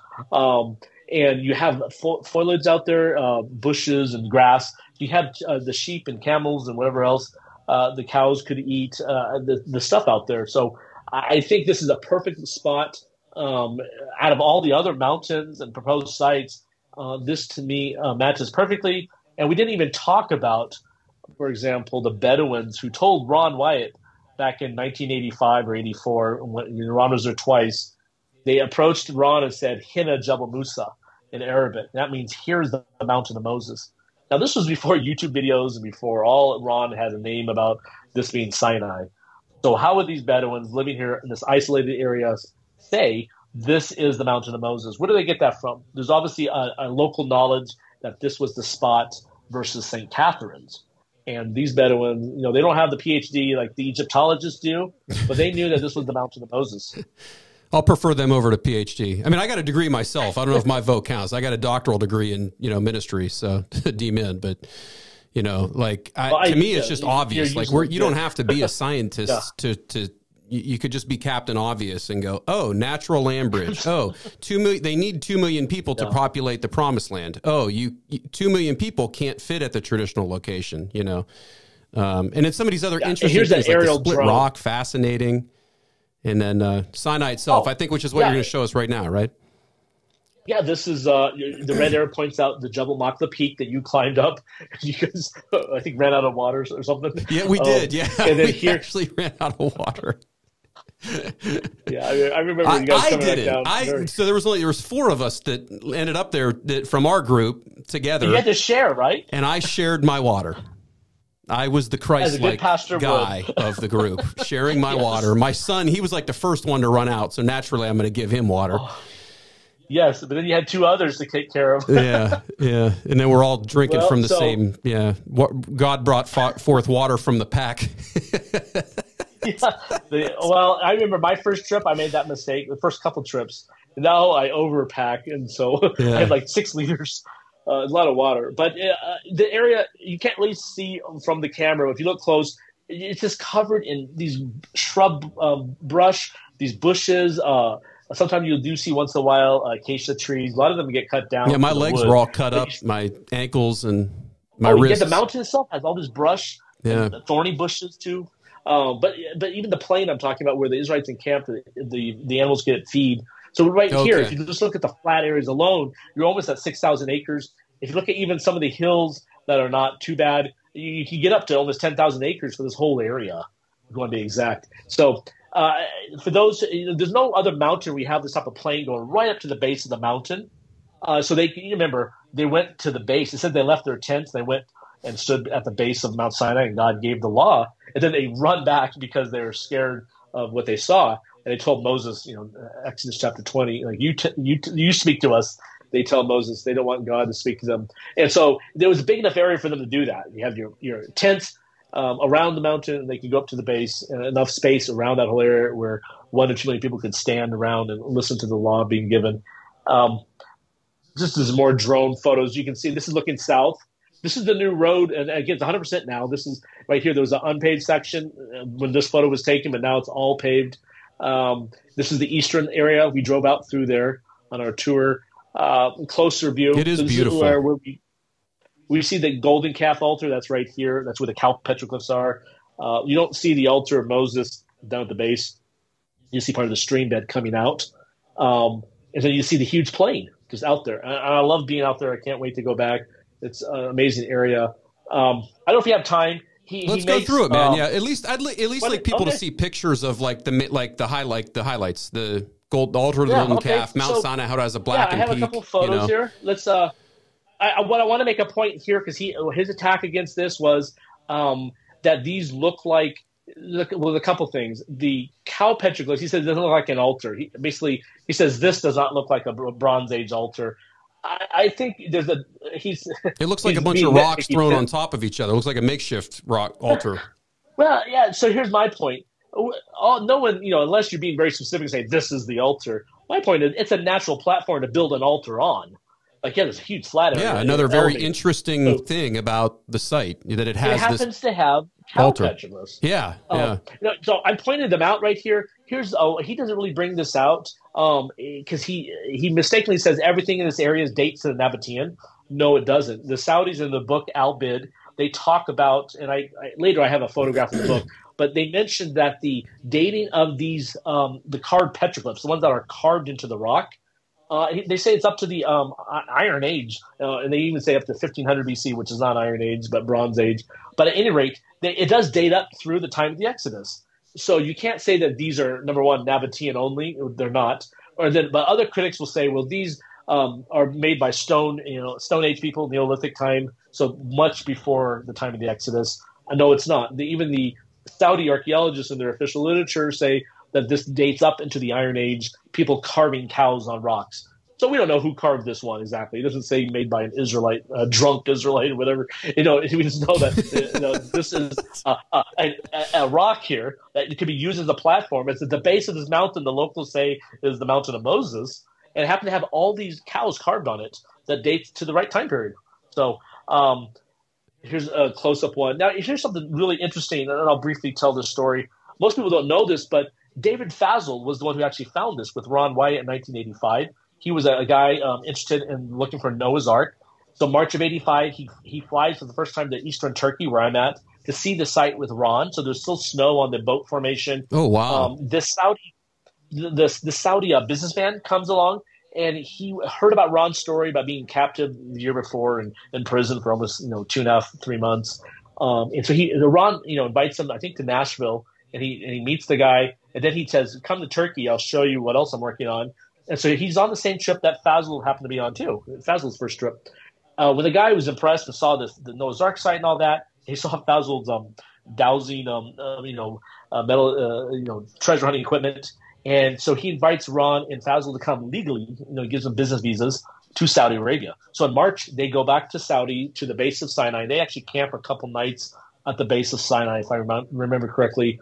Well, Fazel's using his wands, and he's uncovering like some of these stone circles at the base that had gold down in there. And so this Saudi man from Tabuk, they had gold in them. A rich businessman, he tells his team to start digging because Fazel had uncovered these 18-foot diameter double-walled stone circles. And so he said, hey, this one has gold. So they start digging. He keeps looking for sites. So he's at the base, right near the guard shack. He's way over there. He starts getting a large reading for gold across the valley. So he keeps walking until he gets almost to the stone rocks. And he says in his newsletter that the Bedouins and the people he were with, they're like, no, we're not going any closer. He said, this area is cursed. So that got his attention. Are you serious? Wow. So here we have, and then that's when he discovers that there are cow petroglyphs all over the site. And he said there was a large gold reading, like whatever, maybe during the party, someone dropped all their jewelry, but there's gold in between the cracks down below. So at any rate, this is how the site's discovered. But what I thought was most interesting, and most people don't know about, is that how the Bedouins reacted, that they thought this was a cursed site. And so here you have the story, like we don't know, did Aaron put the golden calf altar on top of this, or was it nearby, or just as part of the whole party, you had 1 or 2 other people down below partying, and this is where the hardcore guys were at. So people understand, because you can't really tell. Maybe you can tell from a picture, because that might be a person on the bottom there. I'm not sure, but that's like the size of a small house. That rock pile, and like huge. that calf, that drawing of a calf is like the size of a human being, of an adult human being. If they laid on their side, I have a picture of my son next to that carving there. Yeah, here you can see Sinai from you can see the distance. So way over here is where Fazel started with his wands, frequency generator they called it, and he got way over here to this site because it had a gold. He's a wizard. Reading. He's a wizard. Yeah. Well, the Saudis thought. Well, so when he left Saudi Arabia, he said later they called him. They wanted to invite him back to go treasure hunting. They really liked what the results of. I'll bet. Yeah. And Fazel said no, he was done with Arabia. He wasn't going to go back anymore. But at any rate, you can see the cows carved on the rocks right there. So it doesn't show the person size, Yeah. but you're up to here when you're standing. These are huge. They're not like small little things being carved. And again, the location, the say, and these are those big bullet points. Like the location of it, like you can see the peak of Sinai. Go back from there. Yeah, From there, you can see the peak of Sinai. From the peak of Sinai, you can see that. It's just right there at the base of the mountain. You got the water source there. You got what seems to be some kind of ancient graveyard. You got all these things, like happen to be there. Fast forward to just happen to be there. Oh, all together in one spot. No, yeah. If you found there are cow petroglyphs in other parts of Saudi Arabia. Yeah. So if you find them, 500 miles away, hey, we found cow petroglyphs. But you don't find a Bedouin saying that's Mount Sinai. You don't find an altar site. You don't have a big plain. It doesn't match an Exodus route. Right. Well, the other thing that I would add about the carvings is I kind of look at the carvings the same way I look at the chariot wheels. It's like, I think it's with history, when you get to a certain point, it's really hard to date things, period. So, I mean, like, they could absolutely have been, those could have carved on there by the Israelites. But Mount Sinai, based on the scriptures, seems to be a place where the ancients knew the location of it. So clearly there were people. Elijah went back there at one point. Paul seemingly went back there because he makes a comment about going to Arabia, in Galatians. They seem to know where it was. According to ancient maps, and I don't know if you'll mention this or not, it was the largest mountain in Midian. It says. I don't know if it's Josephus that said that. There's some ancient historian. Philo, one of the and so that's again points us to this specific location. And even though that isn't technically Makla, I think it's Jebel Alaz would be the highest peak, which is like right next to it. But it's part of that group. It's right next. Exactly. Yeah, of that connected mountain range there. Yeah, and again, it's like a court case. You have all these pieces adding up. Yeah. But when you go to some of these other proposed sites, and the two biggest or famous ones are Har Khartoum in southern Israel, which is basically on the borders of the Promised Land. And I don't, we could deal with that another time. That's kind of a popular site people are promoting. But the biggest one that most people promote, of course, has been St. Catherine. And so if you look at that site, none of the pieces match. You might have, you have a little plain. So if you had 5,000 people, or 10,000, they could camp there. But if you look at other aspects of what was going on in that area during the late Bronze Age, there's nothing there. There's no oasis. There's no people living there. There's no land of Midian. But if you look at this site, some things you're just not sure about, like the petroglyphs. You could say they were carved Neolithic. You could say carved up to the late Bronze Age. Yeah, but they could be. I mean, it's within reason to think that they could have been carved by the Israelites. I don't think we could rule it out. That's all I'm saying. Yeah, exactly. And you can't rule it out. And so, but for those who want to, they'll say, no, it's not the Israelites. Well, why can't it be? Especially when you're trying to date these things, you can't get exact when you're going to say, okay, this is 50 years before this time frame. No, rock art's very hard to date. And the whole point that the Saudis in their own published literature about this site, they're saying that those cow carvings date up to the Iron Age and then they say up to 1500 BC, which is actually late Bronze Age. And that would be the time of the Exodus would be 1500 BC. So exactly, it's 1446.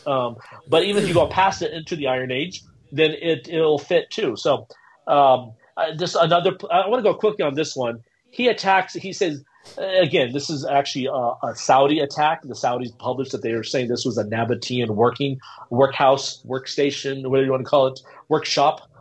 They say that during the time of the Nabateans, which they made Petra, that was their capital. So this is like the time of Christ, basically, that this kingdom out there in the desert, they were quarrying the marble up on Makla. There's a quarry up there, and they carved these pillars. Now we've counted 10, I think, there. Now here's where he attacks those trying to say these are the 12 pillars, and he makes it sound like this is all Ron Wyatt stuff. Actually, Ron did not believe that these were associated with Moses. Ron actually thought that Solomon, just like the pillars at the Red Sea crossing, he believed that Solomon had a marble shrine at the base. His men, or Solomon himself, had built. And obviously his men, the king, to say, build this for me. But so Ron's theory, now why did Ron think that?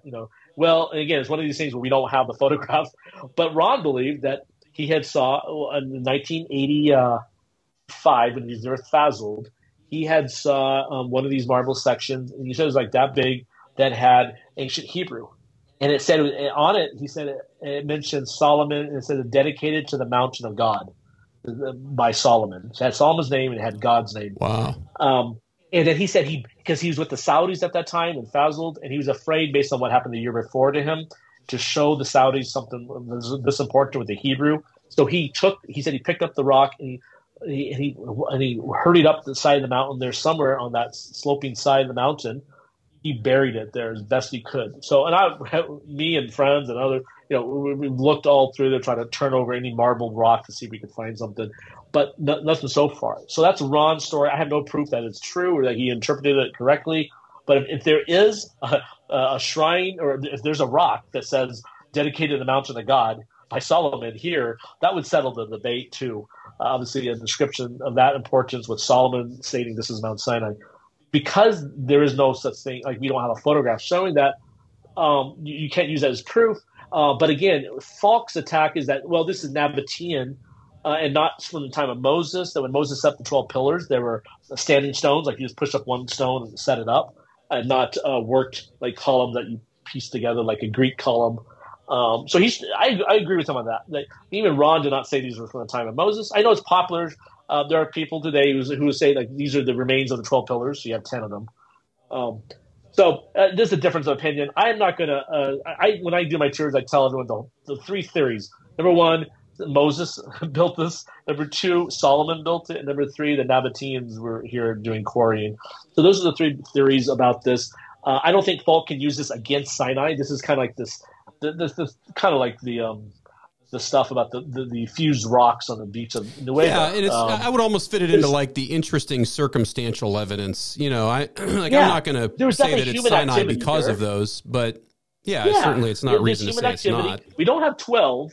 There's 10. Yeah, right. They're marble, very important. Whatever was here was important. So, anyways, and here's some close-up photos. You can see it's not just people who have not been there. I'm showing these photographs because there's not just these column sections. You also have square blocks, and then thousands of chips. So definitely a lot of pieces of marble. You can just pick up little tiny chips off the ground there. So they were working, shaping these blocks. And when you look closely, some of them actually have the tool marks on them. And now some of these, they look very closely to the tool marks on the columns and the blocks that I saw at Petra on my last trip there earlier this year.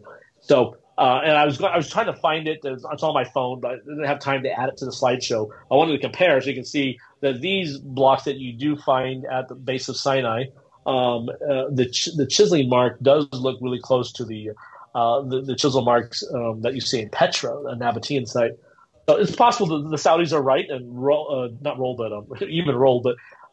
Dr. Falk is right that this is Nabatean marble. It doesn't disprove this being Mount Sinai. This area is open to anyone to go through and come and go as they please. Over thousands of years, different people groups been here. Midianites, I believe the Israelites were here. Later, yes, this was Nabatean territory. Just south of Sinai is a Roman temple. So the Romans, they took over Nabatean territory and formed the province of Arabia during the time of Trajan. And so, you have different people groups coming through up to modern Saudis. So I don't think you can use that against this being Sinai. Really quick. So then, so these white, it's hard to see on the camera, but these white pieces, that's the marble. And you can now see this corral structure that we believe that the animals came down and were sacrificed and went in. And it's very interesting. On my first trip here, we had even a local Bedouin, similar story to Ron. Now, this is during the age of YouTube, so you can say the Saudi got the story from the internet. But the age of YouTube. Because we met this group of Saudi young men. They're in their 20s or 30s, and they showed us the site after we were sneaking around, this whole week tour we were on. There was this 10 of us on this expedition, the very first time in here, so this was before it was legal to be in this area. So we were sneaking around. Well, our final day of the trip, before we climbed the mountain, we found 2 baby goats that were abandoned by their mother, and we took them to the gas station, and we met this group of young men, Saudis. And again, they were there because they're from Tabuk. It was end of April, 1st of May, so it's very hot already, but they were relaxing because it's cooler temperatures here in the mountains. And they saw the baby goats. We became friends. We videoed teaching the goats how to drink from a bottle. We got the milk and all that.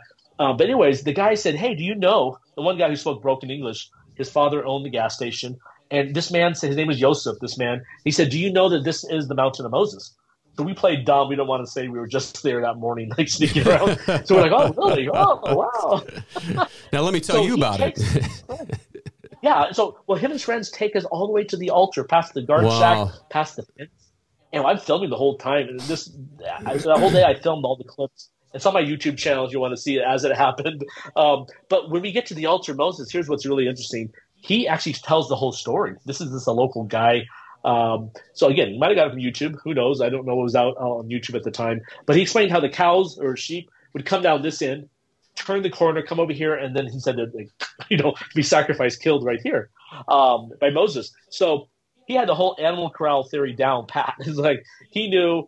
Again, we don't know how he knew, but I videoed the guy explaining the whole thing to me. I was so amazed that here's a local Bedouin telling what happened, what I believe to be the real Mount Sinai, 3,500 years ago, where God tells Moses to set up an altar at the base of the mountain. And this is a corral. Now, Dr. Falk attacks it, saying, well, this could be a corral, but many people come through here, and there's nomads, and maybe they built it. But it's just more circumstantial evidence. It's like you just pile it on top of everything else that you're seeing, and it's like, okay, I mean, it's definitely interesting, And here's a local saying the same story, more recent than when Ron was there, with the Bedouins telling this is the Mountain of Moses.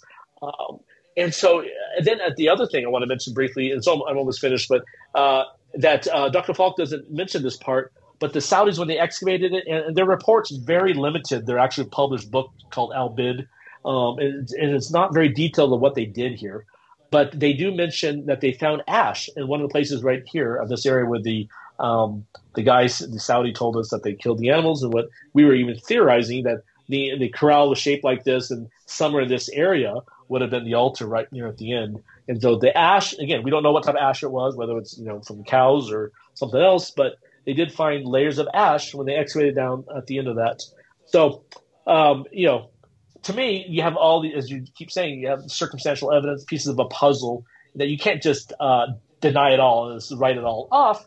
It's very interesting that you have this site there, and it's within distance for the sheep of Jethro to walk to, and definitely not some long journey. Yeah, definitely. To the Sinai. You don't have to make the scriptures do hula hoops with this particular biblical site. I think that's the bottom line. Things fit. The narrative of the story fits. And maybe that's why some people. Yeah, and maybe that's why some people are not upset, but they're like, wow, this is too good to be true. You have the actual sites, and they're matching biblical parts of the story, the Exodus, and they're so used to not having that, I guess. And and I think scholars too, they like to argue, like you mentioned. They like to just argue, just to be a counter you. So, well, I've seen sheep swim. I've seen them swim a long ways. I know they could have. the boat. Well, the whole boat thing. Got they didn't even need a boat. And the Mahoney's face when he said that, he was like, "Do you really believe what you're saying, bro?" They took a boat to Sinai. I think you're mixing the stories up, and maybe he meant Noah's Ark. Yeah, they're crossing the stories. That's the problem. It wasn't Noah's Ark; it was the Exodus. But Andrew could show you Noah's Ark. Yeah, I can show you all of that. Yeah. Then he'll laugh at that. Well, if you're able. I don't know. Do you have pictures by chance of like the mountain peak? Because I feel like that's like a convincing, like Sinai itself, like Sinai proper. Yeah. To me, when you think about this gets into the realm of like smoking gun category stuff. But like the fact that it's a blackened peak, the fact that you can actually walk, it's travelable. You can actually climb up and down on like. Yeah, like you have to have at one point. There's like the 70 elders. They're climbing up the mountain. Elders, not the 70 young people. They're climbing up the mountain with Moses, who's also an elder. Elderly. Like you can actually climb up this mountain. It's not like insurmountable. I don't have it's a not, far away. I don't. The one I had close, because his last point he does in his video. And this is the final. There's a couple slides. This is the final slide. But his last point is about the desert varnish on these stones and oxidation. He makes the point, and part of this I do agree with him on, that the black rock is basalt. Down below here is granite. This is not burnt granite, granite, but granite. Down here is granite, or Make sure I got that right. Yes, granite rock is the base of the mountain. Basalt, which is a volcanic type of rock, is on top. But through the mountain, you have veins of granite. You also have the quarry veins the marble veins that they quarried. So you have marble, black basalt. I even seen green, blue rock. Look at this one. So this is on top of the mountain. There's white rock. We talked about the black rock on top. Here's the picture of that. And then this. Here's a couple other rocks. Here's a blue, like coated one that I found on top of the mountain. And then here's another beautiful one that has this little thin layer. A friend explained how that's formed. It's very small, but like little flower petals across this rock. This is all on top.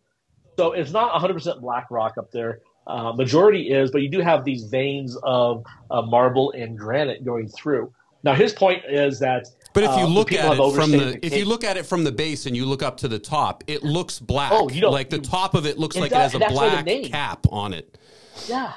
And that's why the name, you talk to the locals, they actually give a name for the top in Arabic. The restaurant at the bottom is actually named after the top. And I asked them, why is this name? Said, it's because the black rock on top of the mountain, this little restaurant beside the gas station. I said, well, that's a bad name for the restaurant because the name in Arabic means burnt or burning. And I said, well, why would you want to call your restaurant burnt? But I understand, because people see the black, you visually see it. It looks black rock. And some people say makla means, in some form, it means burnt or burning. Okay. Others say it means quarry because there's the quarry on the side there. But at any rate, you have the variations there, plus the very top. Again, I took a photo of the sign for the restaurant, and it's called like El Mahira or Mahara. I'm butchering it. Anyways, and I talked to the local. I was like, "What is that?" And they said, "Well, it's because the black rock." Now, scientifically, when you look at the rock, it's basalt, and when you which is black normally. And when you do open it, it's like, so people will tell you, well, when you open it up, it's darker inside. I have a couple of those in my living room right now. Yeah. This is one of my best samples. Sad I don't have it anymore with me. But, there's some really good ones up there when you find a vein, like not a vein, but like a cleavage area, a breakage. Yeah. You break it. Yeah. You're splitting the rock. When you break it open along those cracks and crevices, you will see this darker than light. And you find it around the world. I'm not going to here's what I'm trying to get at, though. That the Black Peak, we don't know what the presence of God did to the rocks. Dr. Falk is saying, well, it's all desert varnish or oxidation, which is normal. If you have these rocks high in iron, it's exposed to the elements. So on the outside, you get a coating that turns darker. Other times it turns light, and then the inside's dark, the opposite. But here, it gets oxidized, like leaving metal out in the rain. It gets rusty. And so the outside is darker. When you open it up, it's still basalt down here, but it's just a lighter color. And so that's what he's trying to prove. And he's trying to attack the whole idea that, well, we have proof of the fire of God. Well, my only counterpoint I want to make to that is that, number one, I believe this is Sinai. So to me, these rocks are special because, yes, they were up there where God's presence was. What did God's presence physically do to the natural rocks? Was it like the burning bush where Moses saw it and the bush didn't burn? It was on fire, but it didn't consume the bush. Was it the same thing for the rocks? Or did this oxidation process get sped up, kind of like the split rock? Did this natural erosion that would happen from God's fire? Like, is that what you're trying to say? Presence did it speed up? And that's what we don't know. We don't know. Yeah, well, there's no way to prove it one way or the other, really. I mean, yeah, I talked to a PhD who used to run the lab, the state lab in for mines and minerals in South Dakota or North Dakota. I brought him out there. He was interested in the site. And he was going to do a whole study on these rocks. And he said, well, it's very difficult because how do you prove divine fire? We don't have here's an example of divine fire, so let's make sure it matches. You don't have them. So you try to prove something. It's a very interesting test. And so we had something we were going to do. It never ended up being done. But the whole idea that maybe the oxidation is different up there or more oxidized, like something that would take 5,000 years or 4,000 years to oxidize, maybe it took that 11 months with God's fire up there. And so you have, and so we wanted to compare this to nearby basalt rocks, to basalt rocks further away. A very expensive study. They said we were to do that, but it's not melted. You see the rocks. Melted rock is a glassy like obsidian. There's no flow that you don't see like the rocks like melted like a lava flow. But to me they're special. Every time I go up there, I take a couple. Everyone wants a piece. the rocks of Sinai. But in general, when you look at the geography, the history, the local tradition, we didn't even turn it off. Oh, 1 second. Well, that was the end, guys. I know that's a TV. Time to wrap up. My laptop. I don't know why to say turn it on. I thought we gave a pretty good holistic view, though, of the location and why. Yeah, I don't know. Sorry, guys. I think you gave a very good overview of the main points, which I think is really what you need, when you're looking at this. And I wanted to cover the Oasis. He didn't bring it up because he didn't talk about the points that are really strong points, and it's about the archaeology of Midian, that people were living there where Jethro lived during this time of the Exodus, and you have today going back 300 years or so up to 1700s, I think. You have people talking about the locals in that area mentioning Moses striking the rock, and this was at Magna, the oasis that had the 12 bubbling springs. I remember that. Yeah. Yeah. So that oasis, there was a story in 1700s, so this is the Turkish Empire, an Ottoman geographer came through the area and he wrote down that he talked to the Bedouins. And one Bedouin said, well, let us show you the rock that Moses struck, that water came out. And so they showed him a rock near there. So it wasn't the giant split rock, but it was very close. Magna is very close. And this is, again, northwest Saudi Arabia. This is not the Sinai Peninsula. And so the rock that Moses struck, there's only one time he did that, and the water came out. That happened early on in the Exodus. That was at Rephidim, the camping site right before Mount Sinai. At Kadesh, when they're at the Promised Land borders, he strikes the rock when he's supposed to speak to it. That's a different site, different event. But at Rephidim, Moses struck the rock, and here's a local Bedouin 300 years ago, before Ron Wyatt, telling this Ottoman traveler, explorer, map maker, explorer, that, hey, I'm going to show you the split rock of Horeb. And so, again, in northwest Saudi Arabia, not in the Sinai Peninsula. So how does this guy, they have a whole separate tradition. This is 300 years ago. Yeah. And this is separate tradition from St. Catherine. St. Catherine, the monks there, they have their own. They'll show you an area where they say that Moses struck the rock. It's not a giant split rock, but there's and they have the burning bush there too. Yeah, they are, right? And Moses Well, they got it all. It's like a tourist site, Oh yeah, and it's right nearby the gift shop. It's all within 5 feet of each other. Yeah, that's convenient. I wonder where all the Israelites lived. Don't forget the gift shop. You have the gift shop. You can buy all that. No, I mean, I think the guy Ron, actually, who was with us on our tour, had a he bought. It was like an ancient copy of the Sinai, the Codex Sinaitica. Yes, one of those. He bought it. It was like $100, $200. It was the Codex that was discovered. It was a copy of the Codex that was discovered at the monastery there. But the history of St. Catherine's as Sinai, that goes back to Constantine's mother. Yeah, and they say, St. Helena. They say that you're talking. That's 1,800 years after the Exodus. Yeah, that's like 2,000. We're closer to Constantine's mom than she was to the Exodus. Yeah. Yeah, I know. You look at it, then you wonder, why can't these scholars with PhDs figure it out too? Yeah, but Constantine's mom said this is Sinai. yeah, but they're not willing to let Ron Wyatt or some other explorer without a degree. Yeah, but you're going to listen to someone's mother from the Middle Ages before they had all this knowledge. It's like, oh man, yeah, it blows my mind. It's just and the Exodus. If you look at all these sites and that I'm studying, especially like the Exodus route, where Mount Sinai is located. To me, this is the most logical site that makes the most sense out of anything I'm interested in.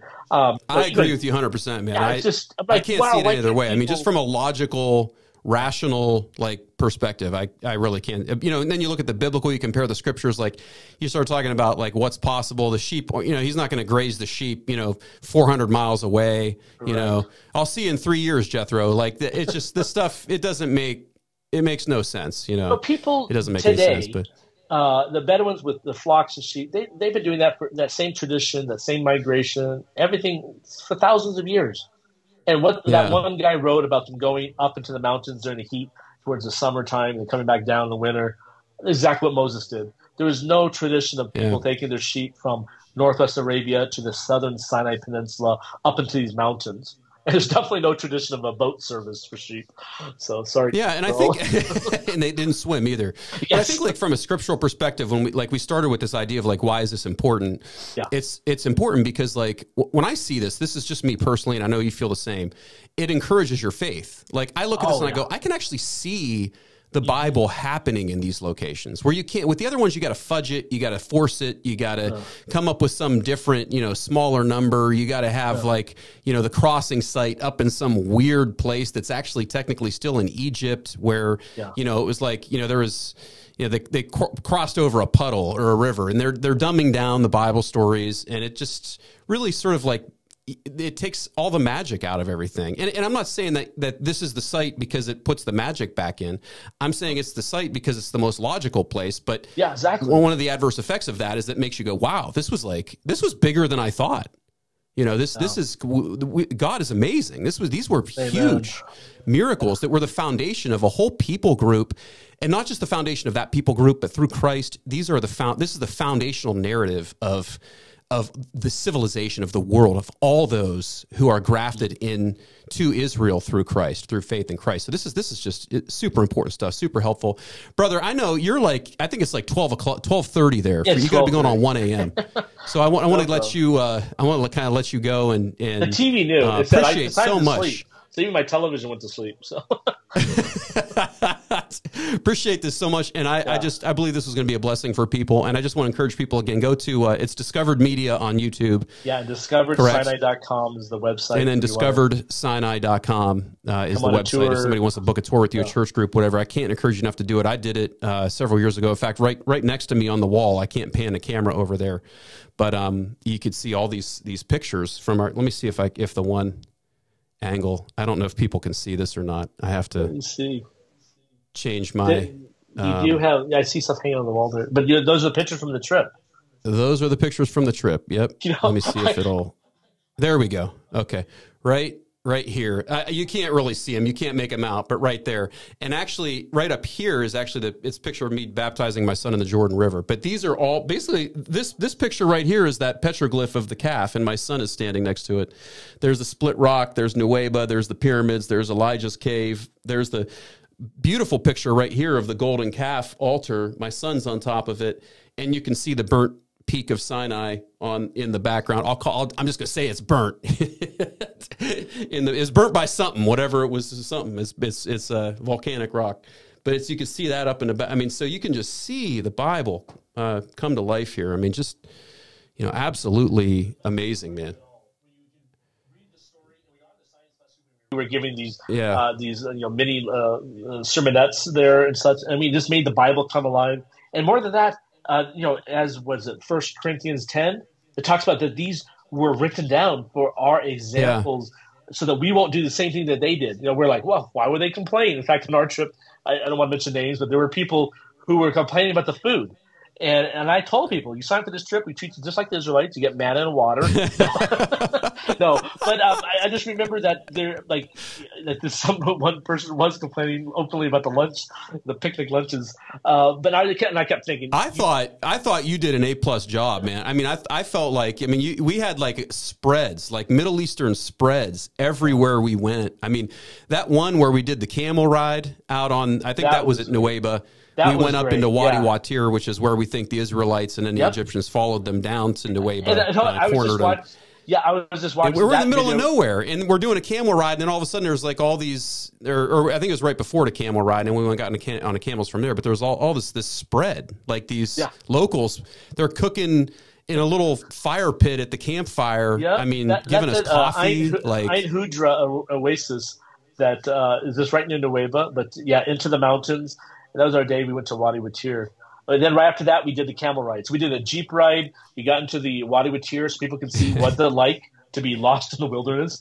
And then we had lunch at this oasis that I know one scholar who has a PhD who says this was Jethro's home of all places. They're trying to put Midian in Sinai Peninsula. I was like, oh, man. Okay. Yeah. Anyways, but that was the same oasis we had, Ein Hudra's, where we had our little dinner there with the Bedouin cooking. And then we went on the camel ride.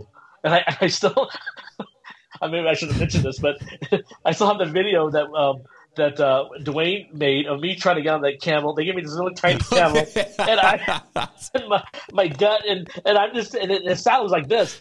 And it took me forever to get on that thing, and I didn't know he was secretly recording the whole time my struggle. Well, that was where when we were eating lunch that day, when my ear popped back for the first time. Oh, finally, I don't know if you remember when we met. Yes. So I had this like little issue with my ear, and it didn't pop back when I landed because it was the first time I flew in forever. That's gotta hurt. And so I started doing this, where you blow and you try to pop your ears or yawn, and I actually blew so hard that I blew all the blood vessels out of my eyes. Your eyes were. It looked like I was in like the Logan Paul. Or Jake Paul, Mike Tyson fight. Like, literally looked like I had two black eyes because from doing looked like a horror so hard. And that was the first I met you. I shook your hand. I think the next day. Okay. Who are you? Looked like I just came from a demonic seance or something. But that was the first time that I had heard out of that ear in for like several days. I forgot you. And then we had a couple. I think because we were at an elevated height, so I think it actually popped a little. Exactly. And then like. No, we had a number of people who were sick. Of course, when you go to Egypt, I hate to say it, you got to be very careful what you eat. So we had a couple people who were really sick at Nueva. Yeah, I never had any issues. Me and my son never had any issues with it. But I know by the time we got to Mount Sinai and the whole Saudi part, and then we brought in new people on that. More joined us. We had almost 30 people, I believe. We had Keith Johnson from A Rude Awakening. Yep. He fills in for Michael Rood. Here's a last minute add-on. Quite a bit. I don't know if he still does or not, but he was on that second half of the trip with the second part of the trip. Yeah, which I think that was the third leg. It is. Because everybody, I was with people that started off. I jumped in on the second leg in Egypt, and there was people that were there from Noah's Ark that had been traveling. We had 6 or 7 of us from Noah's Ark. And then Egypt, we got a couple more people. Ron joined, you and your son joined, and then Dwayne joined. And then Dwayne, he already saw Sinai. He went back home. He went to Turkey and then just Egypt only. And then on Saudi, which is the most popular tour we give, is the Saudi one because it's more just open. You kind of say, and not a lot of people have been there, so it's really popular. So we had a lot more people join that, and then a few of those stayed on. We did Jordan and Israel, I think, and we went back to like 6 or 7 people. And I think that's right. We met you in Israel again. We got smoothies and you gave us sulfur balls from Sodom and Gomorrah. That's true. Did you guys get them out of the country? Or did they I found a finger bone. I'm just kidding. One of the sulfur balls, I was going to say. An ancient finger bone. Did you take them out? Did you actually get them home? Oh, I got them in my living room right now, yeah. Oh, good. Because sometimes they get confiscated. No. I have them right here. Hold on 1 sec.